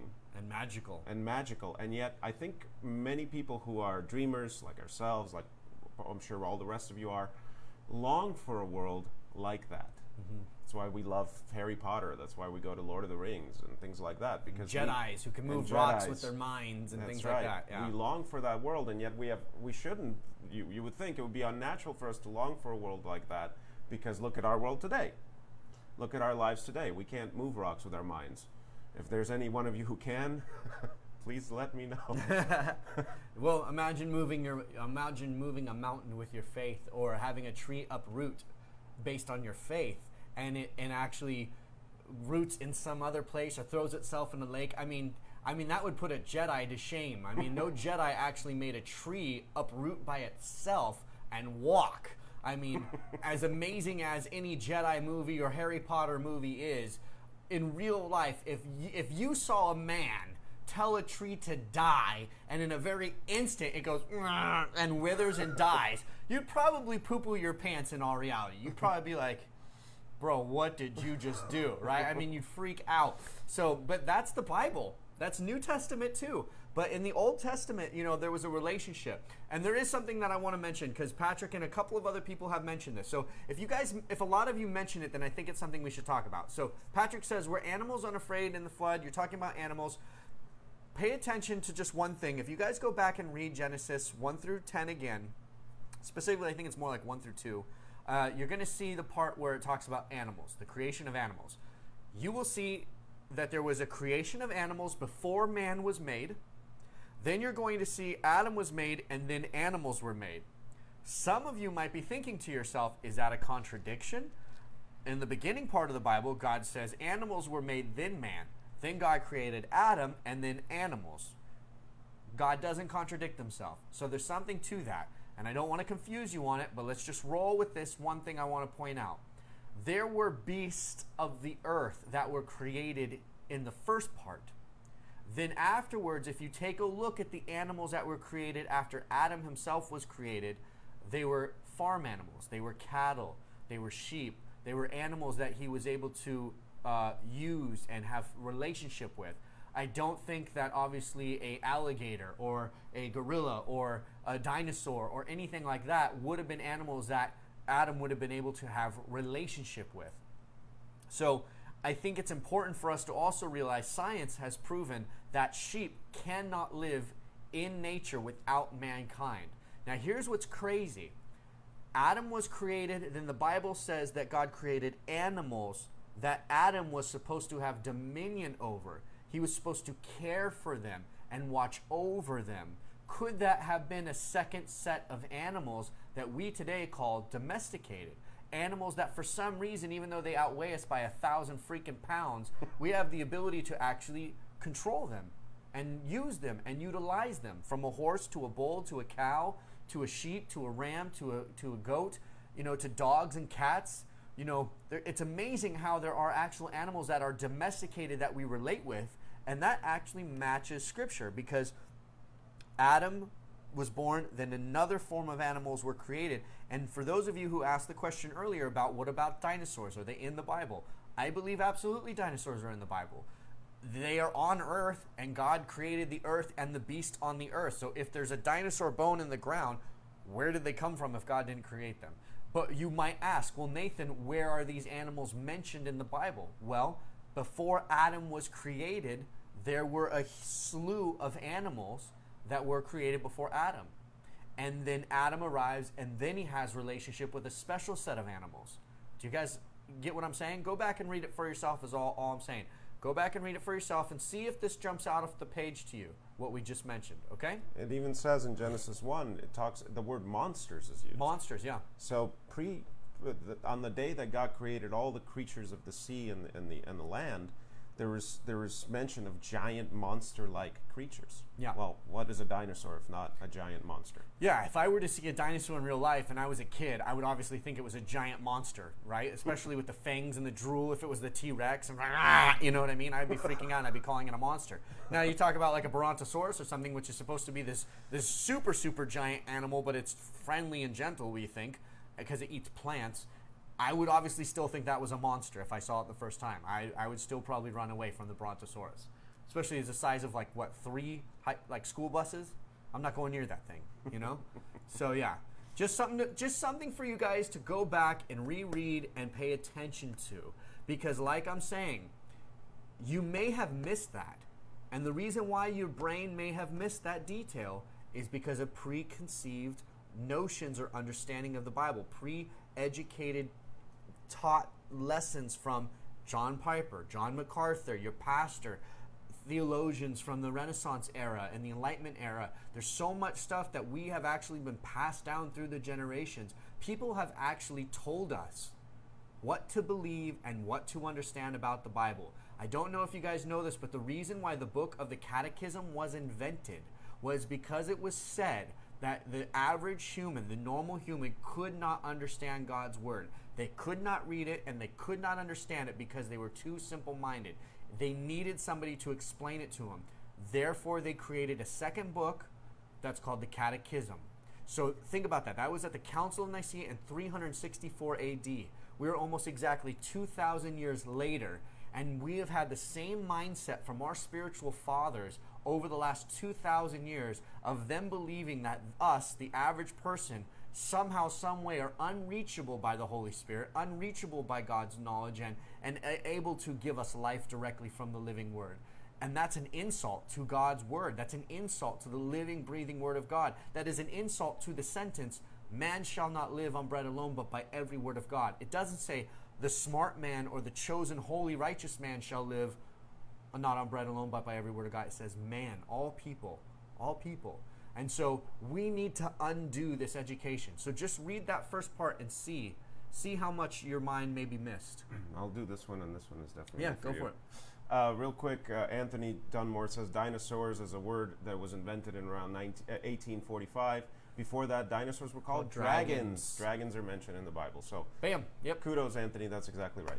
Exactly. Getting a little head though, Anthony. I like it, but you're getting a little head. So, Anthony, hold that one. And when the video comes where the passages we read mentions dragon, I'm asking you, be there with us on that video and throw that in there. Go, did you guys notice passage blah, blah, blah mentions dragons, okay? So bring that back because there's going to be more people with us on that video too. Yeah. This one's definitely for you. The tree of life is God. It's an allegory. Well, maybe. I believe that is partially true, but let's see what the scriptures say about it as we continue to read. Let's see. Okay. Gerard actually asks a really good question. He says, what purpose did the dinosaurs have? Everything has one purpose, really. For God's glory. God made it and he saw it was good. To glorify his creation, his immense power. Yep. What is more magnificent than a giant dinosaur? I mean, outside of us being afraid of him eating us, right? If we could just, when you go to see Jurassic Park, why does it move you? Because these giant creatures are so overwhelmingly giant. Rob, you have a great comment, and the way you word it is really great, so I'm going to quote you on this because I like how you said it. Careful and discretionary reading is of the utmost when reading the Spirit and truth. Absolutely. You said that very well. Thank you, sir. Okay. Let's see. Okay. Irene KD, does day that God took for his work would equal to today's length of day? So let's talk about that because that's in these passages. So let's go ahead and talk about that. It would not. The reason why we know that is if our day is consistent of the world spinning facing the sun, and our light source is the sun. So one rotation of the Earth's spin would be our day. But if the sun was not created yet, right, how can there be a day like that? And if the sun is not created yet, and there's just a light of gas in the sky, everywhere in the sky, how long did that gas stay lit until it cooled and became a star? That would have been when it shrank down, and there would have been the first night. So imagine the very first night would have looked like this, you guys. If we're talking about the creation, go back and read Genesis 1 again and watch what the Bible says.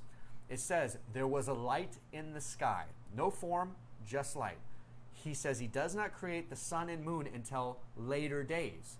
So there was a light in the sky, and we know that according to science, which I believe actually testifies of God and matches with the Bible. That's my belief based upon what I'm about to tell you and what I've studied.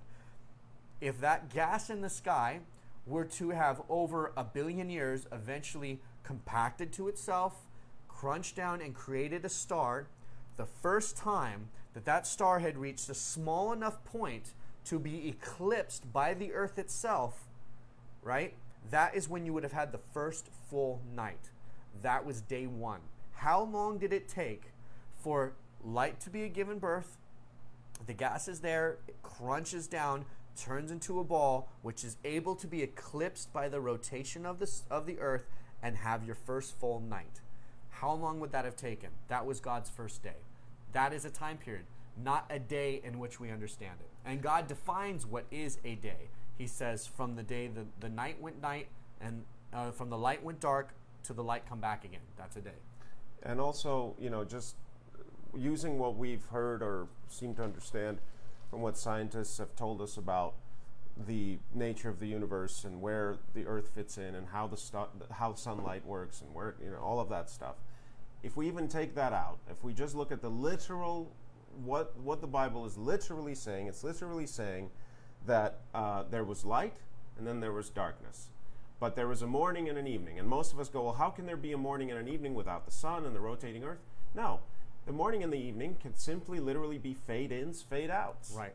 Probably one of the most jarring things you can imagine is when the lights go off just like this. In every theater you go to, before the movie starts, there's a fade-out and a fade-in of light.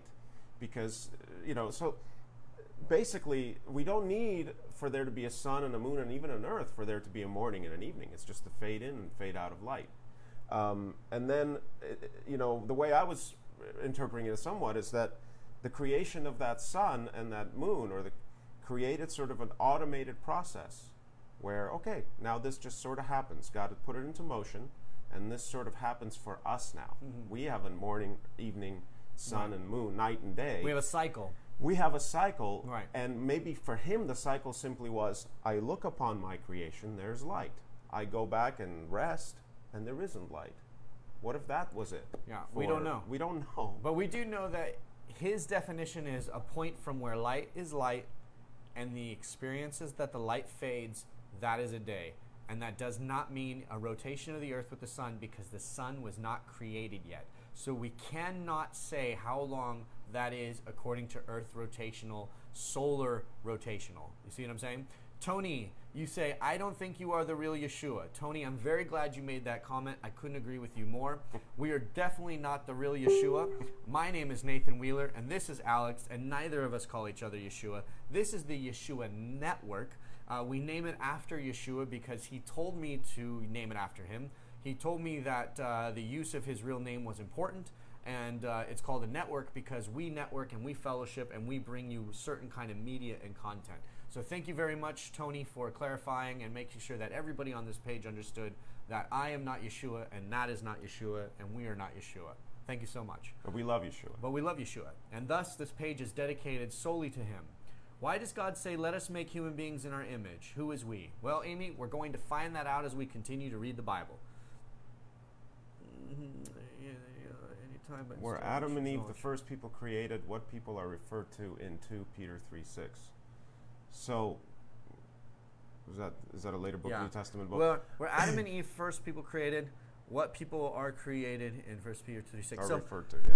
Yeah, so let's get there. Let's get to 2 Peter together, and we will actually talk about that when we get there. And trust me, when we get there, we will be talking about it, because when we get to that point, we're going to be able to actually go into detail and recap and talk about the scriptures, and we'll bounce back and forth. But let us not get ahead of ourselves. Let's experience where we are at right now, and right now we're at creation, the absolute beginning of creation, and the magic of the world, and people living 1,000 years, and you know, things like that. Let's keep on that. When God made Adam from the dirt of the ground, a pejorative sense is explicated. Since the ground has all these amazing nutrients, does the Hebrew hint to a more positive take on things? I would agree 100% with that, Anthony. I would say so, because I would say that the original bodies also lived a lot longer. They were healthier. They understood that there was just, they had a special connection with the earth as well, and the plants and the animals, right? So I would say that it's symbolic and literal. John Odo says, how is it that God said, let's create man, then later he made them? Can you explain the difference, please? All right, let's do it. Go ahead. Okay. All right, hold on. So we're going to talk about something that's kind of mind-jolting here, and some of you may not be able to swallow this. Trust me, I understand. So, Alex, I'm going to let you take the lead on this one. Answer the man's question for him about how is it, if you guys don't understand the question, when you're reading through Genesis, you're going to notice that on the 6th day, God created man after he created animals. He's going to create man and woman, male and female, right? Then he rests. Then he creates Adam and Eve, and then he creates more animals in which they are to associate with. Is he talking about the same man and female when he says it in the first 6-7 days being described? Me and Alex are under the understanding it can't, because if he is, the time frame and the order is contradicting, and the God would not contradict himself.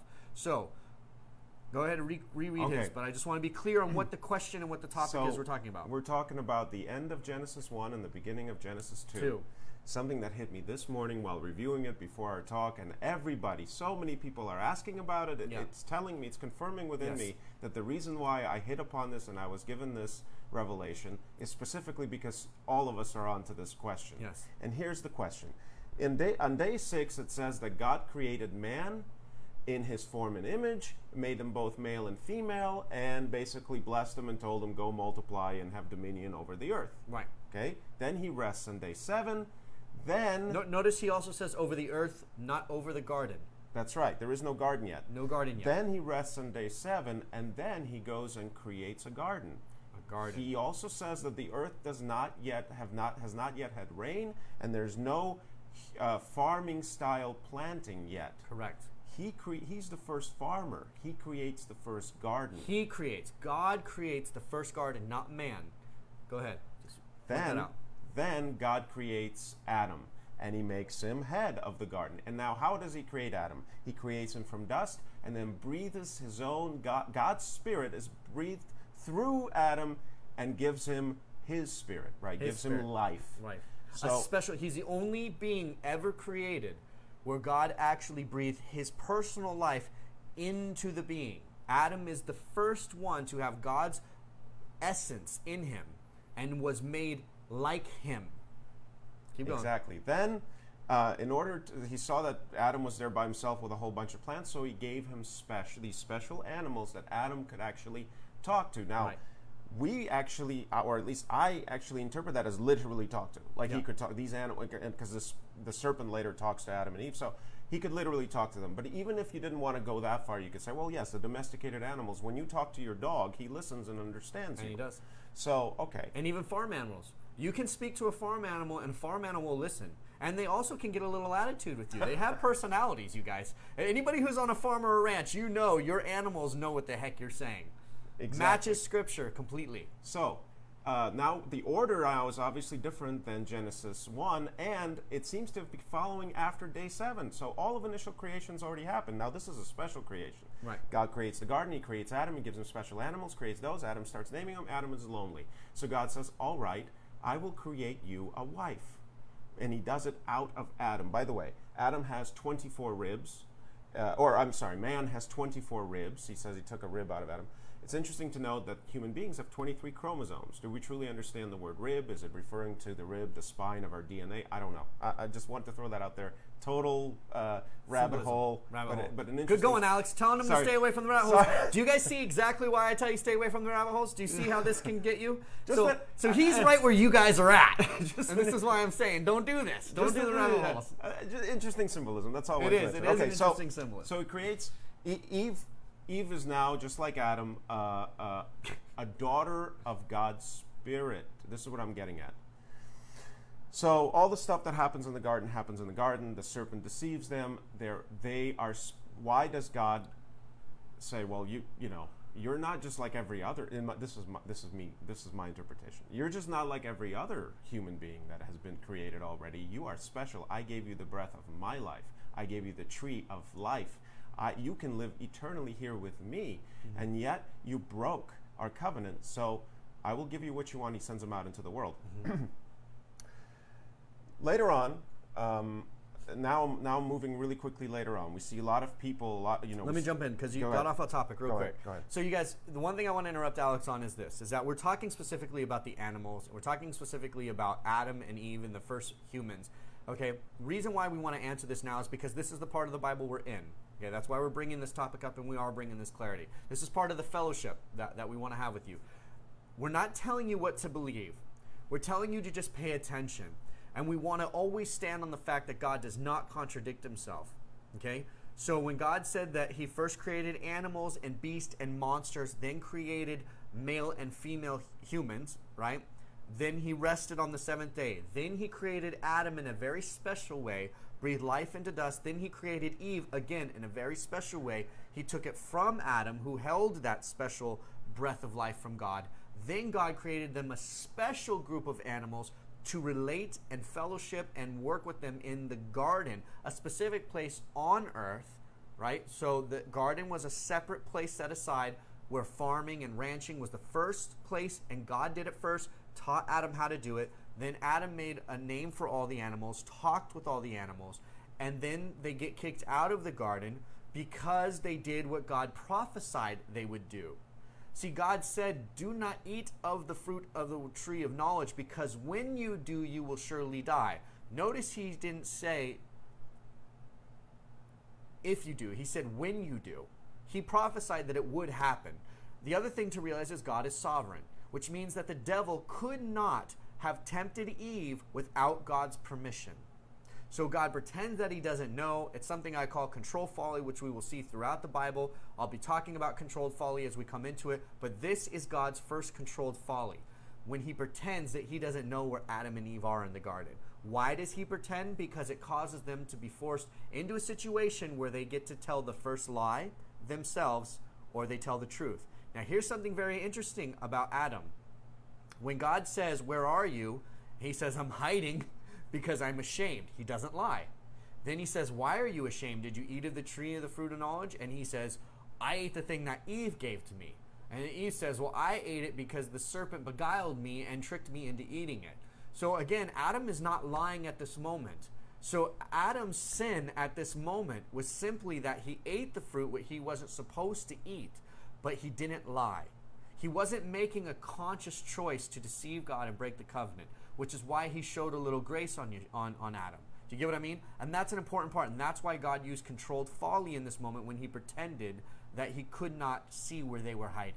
Okay, he wanted to give them the opportunity to sin one more time, and were they going to be liars themselves? But they didn't. They said the truth. And I believe that that's why he showed grace on them and allowed them out of the garden. Do you see what I mean? So, but all these things are tied into the first males. Now, here's a question you guys all have, and this is how I want to end this particular conversation. I want to add one more thing. Yeah, you can. Okay. But many people ask, where did the other people come from? Well, the other people, as the Bible says, they didn't have the Spirit of God and the relationship with God as Adam and Eve and their descendants have, right? So those other people, if you read the Bible this way that we're talking about, they would have been the people who were actually made before Adam and Eve, but they didn't have God's special anointing and breath of life in them. So you could argue, maybe, can I say it, that they were like Neanderthals or they were lower-minded people. You could argue that, okay? So those were the first humanoids, and then there was the modern human who has like God's special spirit in them, because they did come in a later time. That's definitely one way you can look at it. You can try to explain why we see human-like creatures that we seem to share DNA with as well. But one thing I want to say also is that it doesn't necessarily have to mean that they were a different, quote, species. Mm-hmm. They may have been literally people, just like they were the flesh of human beings. But Adam was the first spiritual child of God. Now, here's the point. If you trace to Noah, it says Noah was perfect in his generations leading back to Adam. So Noah is a descendant of Adam, the perfect child of God. Through Shem. And Shem following him, and then everybody through until Yeshua, who was also traces his lineage all the way back to Adam. So the flesh part of Yeshua goes all the way back to Adam. But if the earth was flooded and destroyed and all flesh was destroyed and started anew with Noah, that means we all trace ourselves back to Noah, which means when people literally say, you are God's children, that is literally what that means. And Irene even comments on it. She says, if Adam was the only person with God's Spirit and Eve came out of Adam, that means that every of their children and next generation have that God's Spirit. And the Bible agrees with that statement, Irene. Bible says that God put his Spirit in every single soul that is tied to the lineage of Adam. Noah, Adam, Abraham, everybody who comes through that lineage has God's Spirit in it, and that is where we are able to connect and know who Yeshua is, because that Spirit resonates, and that's how we are able to know who he is. Yeah, so the flesh of human beings can be far older than the Spirit, than those of us now that walk with the Spirit of God within us. Does that make sense, what I just said? What, say it again? That the flesh of humanity may be older than Adam. Or the physical look. The physical look, the physical flesh, all of that stuff. But the spirituality of humanity is born with Adam. And that relation, that spiritual... That need to relate to God. Let's just say soul. Can we just, you guys understand when we say that? That we have a special soul. Not to say that animals don't have a soul, but we have a special soul and a special spirit that connects us directly to God. We are able to fathom and comprehend God. As he said, we would be like him in our understanding, our comprehension, our image. Now, the actual Hebrew definition of that word where it says, we will make man in our image, is not an actual real good translation. The actual translation says, we will make man in our overseeing. We will make man in our outline, our general idea of what we look like a shadow. okay? Not like the face and the freckles and the zits and the hair and the beard and the teeth, like none of that. The word that was used in Hebrew was like the general outline or the general overcast, the mold, if you will. And so that is what's very interesting about when you say made in God's image. It's not really meaning the word image as we think it is. That is actually a mistranslation in English. So that's another reason why I say read the original Hebrew or and so forth and other languages. Yep. Without God, we could not move, breathe. Amen. It's got better. Oh, it did? The volume got better? Wow, weird. I don't know what's going on. Maybe my computer's tripping, you guys. I apologize. I don't know what that is. Oh, Daniel's jumping ahead. Very cool. Yeah. Thank you, Daniel. So, Daniel, hold on to that, and let's bring that up on the next video. You're talking about 1 Corinthians, or not next video, but 1 Corinthians 15:45. And so it was written, the first man, Adam, became a living being. The last Adam became a living, giving spirit. So, yeah, that's something that we would definitely talk about when we get to 1 Corinthians in our read-through. So Lisa asks, so there are people who are not of God's Spirit now? And the answer is technically is No. And here's why. Because of the flood. Because of the flood. It was wiped clean, and Noah was the one that traces his lineage. He literally says he was perfect in his generations. So it means two things. One, he wasn't tainted by the Watchers and had all the Nephilim stuff and all of the experiments that happened in Genesis 6. Mm-hmm. And two, he traces his lineage back to God's first, spiritual man, Adam. Yeah. So if you guys are confused, there were humans-ish beings. Let's just call them human beings without that inner spirit connection to God that were created. They were on earth. But God set aside a little portion of earth he calls the garden. And the garden was like this perfect, blissful kind of place, right? A paradise kind of movie idea kind of place. And in this garden, there were special animals that God created for a special human being that he created, and he put his literal spirit in this being. He didn't create it from the other flesh so that it had no genealogical connections to it. Adam did not come like a descendant, like science says, where we are from monkeys who turned Neanderthal, who turned human. God says there are humanoids that I created, male and female versions of them. But there was a special kind of human named Adam that I breathe life into directly. Can you guys hear Nathan well? I'm sorry to interrupt. I just want to make sure. Oh, well, I am moving. Okay, let me see. Hopefully, is that better? So, I moved my microphone so it's better. Okay, well, I'll try to stay still. So,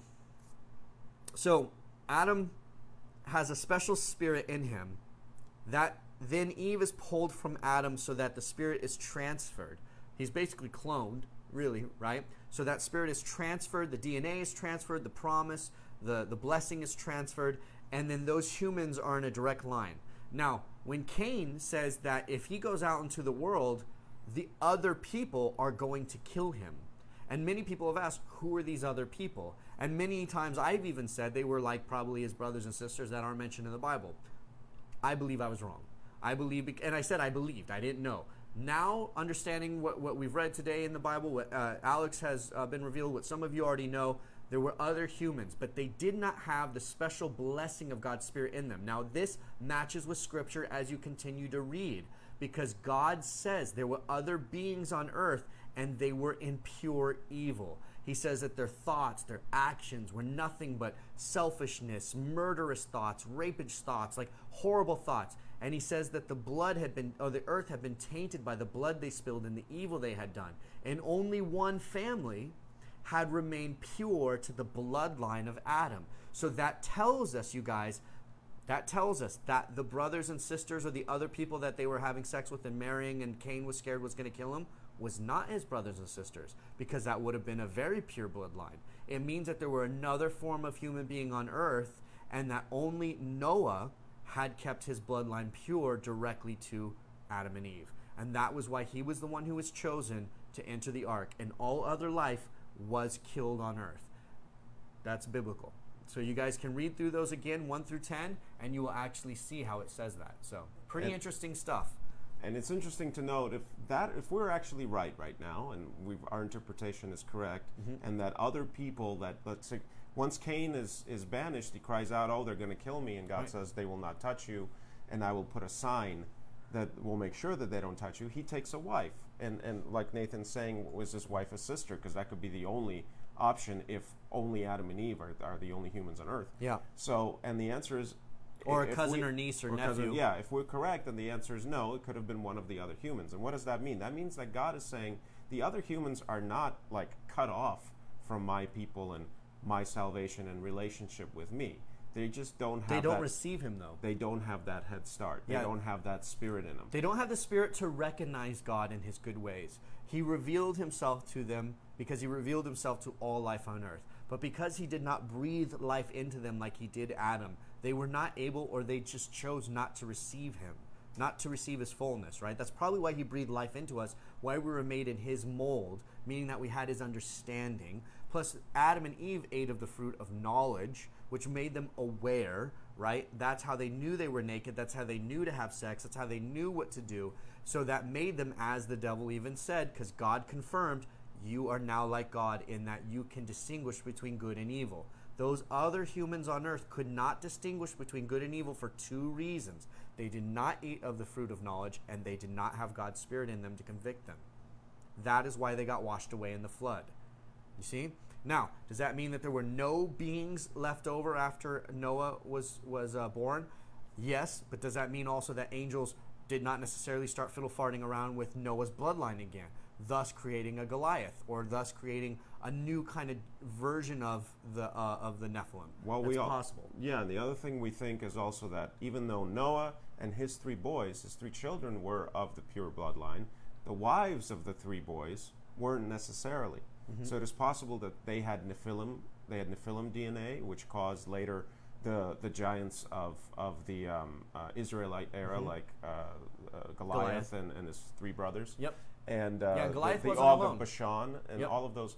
So the Nephilim DNA continued after the flood, which means that somebody on that boat had those wrong genes, mm-hmm. which could also mean could have been the wives. Could have been the wives. Could have been the wives. Could have been the wives, which would make sense because they had chosen wives which weren't supposedly their brothers and sisters. Right. Now, somebody just said, Galen, you said they were like the animals. Yes, the ones that did not have God's life breathed into them, they would be just like animals. We would consider them Neanderthals or a Neanderthal-ish kind of human beings, right? Then somebody else said, is this the same spirit, what we're talking about, where God breathed life into Adam, is this the same spirit that now comes to us through the New Testament? The answer is yes, but no. Meaning that when Yeshua passed on the cross, rose 3 days later, ascended, and sent us the Holy Ghost, we were able to actually have God's, like, more of a pure version of the Holy Spirit living in us. Now, the difference is, too, though, is that did they have a version of the Holy Spirit living in them? Yes, that is how we have the life we have. Life is God's Spirit.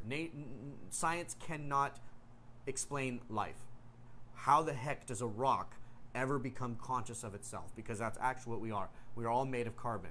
And you cannot put life into carbon. Only God can do that. Second thing is, even if they say they can, they won't ever be able to do it. Second thing is that when we are washed clean of our sins, right, we are able to have that relationship with that Yahweh wished to have with Adam and Eve for all eternity. But when they sinned, it separated them. And the cross reunites us, and his blood over us allows the right for the Holy Spirit, God himself, to enter into us and have a relationship with us. And so while it is the same Spirit, we are able to experience it in a more pure fashion. I'm just so giddy right now because this is so right on. Isn't it awesome? It's awesome. It's so cool. Lisa says, "My sheep know my voice." Amen. That is exactly what it is referring to. Mm-hmm. Okay. All right, you guys, we are coming up on the 2 hours. We won't want to make these videos too long. We're so sorry if we did not get to your video or to your comment. You guys save them for next week or write them. We will try to bring them up at the beginning of the video next week. But let me just say this, and Alex, of course, you'll have a moment. We thank you so much for this fellowship. And that's what this was. It wasn't us going through the Bible, telling you what to believe, telling you what to think. We did highlight points for you to go back and read and pay attention to. And of course, you're more than welcome to come back next week and go, hey, I read those passages, and you know what? I noticed there was something sticking out at me here. There was something that was missing there, whatever it was. But this is the fellowship of the Bible read-through. That's really what this is. It's not a Bible read-through where we tell you what it says and tell you what to think about it. You guys have brought comments. You guys have pointed out topics that we may not have seen otherwise, and we are all going to grow immensely from this Bible read-through fellowship in ways we do not even understand right now. We look forward to it. I'm Nathan Wheeler, the owner of the Yeshua Network, and I thank you very much for participating. Please remember, on the 22nd of every month, we do #BeTheLight, where we light a candle in unity of those who are followers of Yeshua HaMashiach, Jesus Christ. We unite and say there is a better way to live in this world, a better way to walk, and a better way to just be a human being. I'm signing out with that, but Alex, give your final words, brother. Sign off, and thank them for coming out. Yeah, guys, thank you so much. This has been amazing. The idea of us doing this together forces all of us, I think, to read it, to really pay attention, to really want to be here together for each other and for the book. It's special. It is not normal. It is special and wonderful. And thank you so much for being here with us and bringing forth all these wonderful questions and topics. Mm-hmm. You're increasing our faith. This is not, I feel wonderful right now. Yeah. I am very giddy, and that's a confirmation from the Holy Spirit that this was a good time, that this was done well, that this was good. Yeah. And so thank you again. My name is Alex Lvovsky. I'm just his pal, and I'm blessed to be his pal. And we look forward to seeing you again next week and continuing on. He's not just my pal, he's my brother in Christ. Can I get an amen on that? Come on, guys, give him an amen. You guys, thank you very much. And do me a favor. Do me a favor and do somebody else a giant favor. If this first video, which was a template, this is us, we're going to iron out the wrinkles of how this works, you guys, and how we talk. But if this blessed you, share this video. Testify of this Bible read-through and how this blessed you today. Tell somebody else how powerful this is, because I'm testifying, he's testifying that this is a very powerful thing. I can't think of a more powerful thing that we could do using the internet. So if this blessed you guys, please share this on your pages, your personal pages, your Twitters, your Instagrams, your Facebook, I don't care, whatever. Share this. Let people know about next Sunday, 1 p.m. California time. We're going to read through chapters 11 of Genesis through 20. Please read through those and let's talk more, and we will answer more of your questions that you left behind today. But share this with people. Let us not be the only ones who are blessed by this amazing experience and amazing fellowship, because God is with us on this. I am telling you the truth.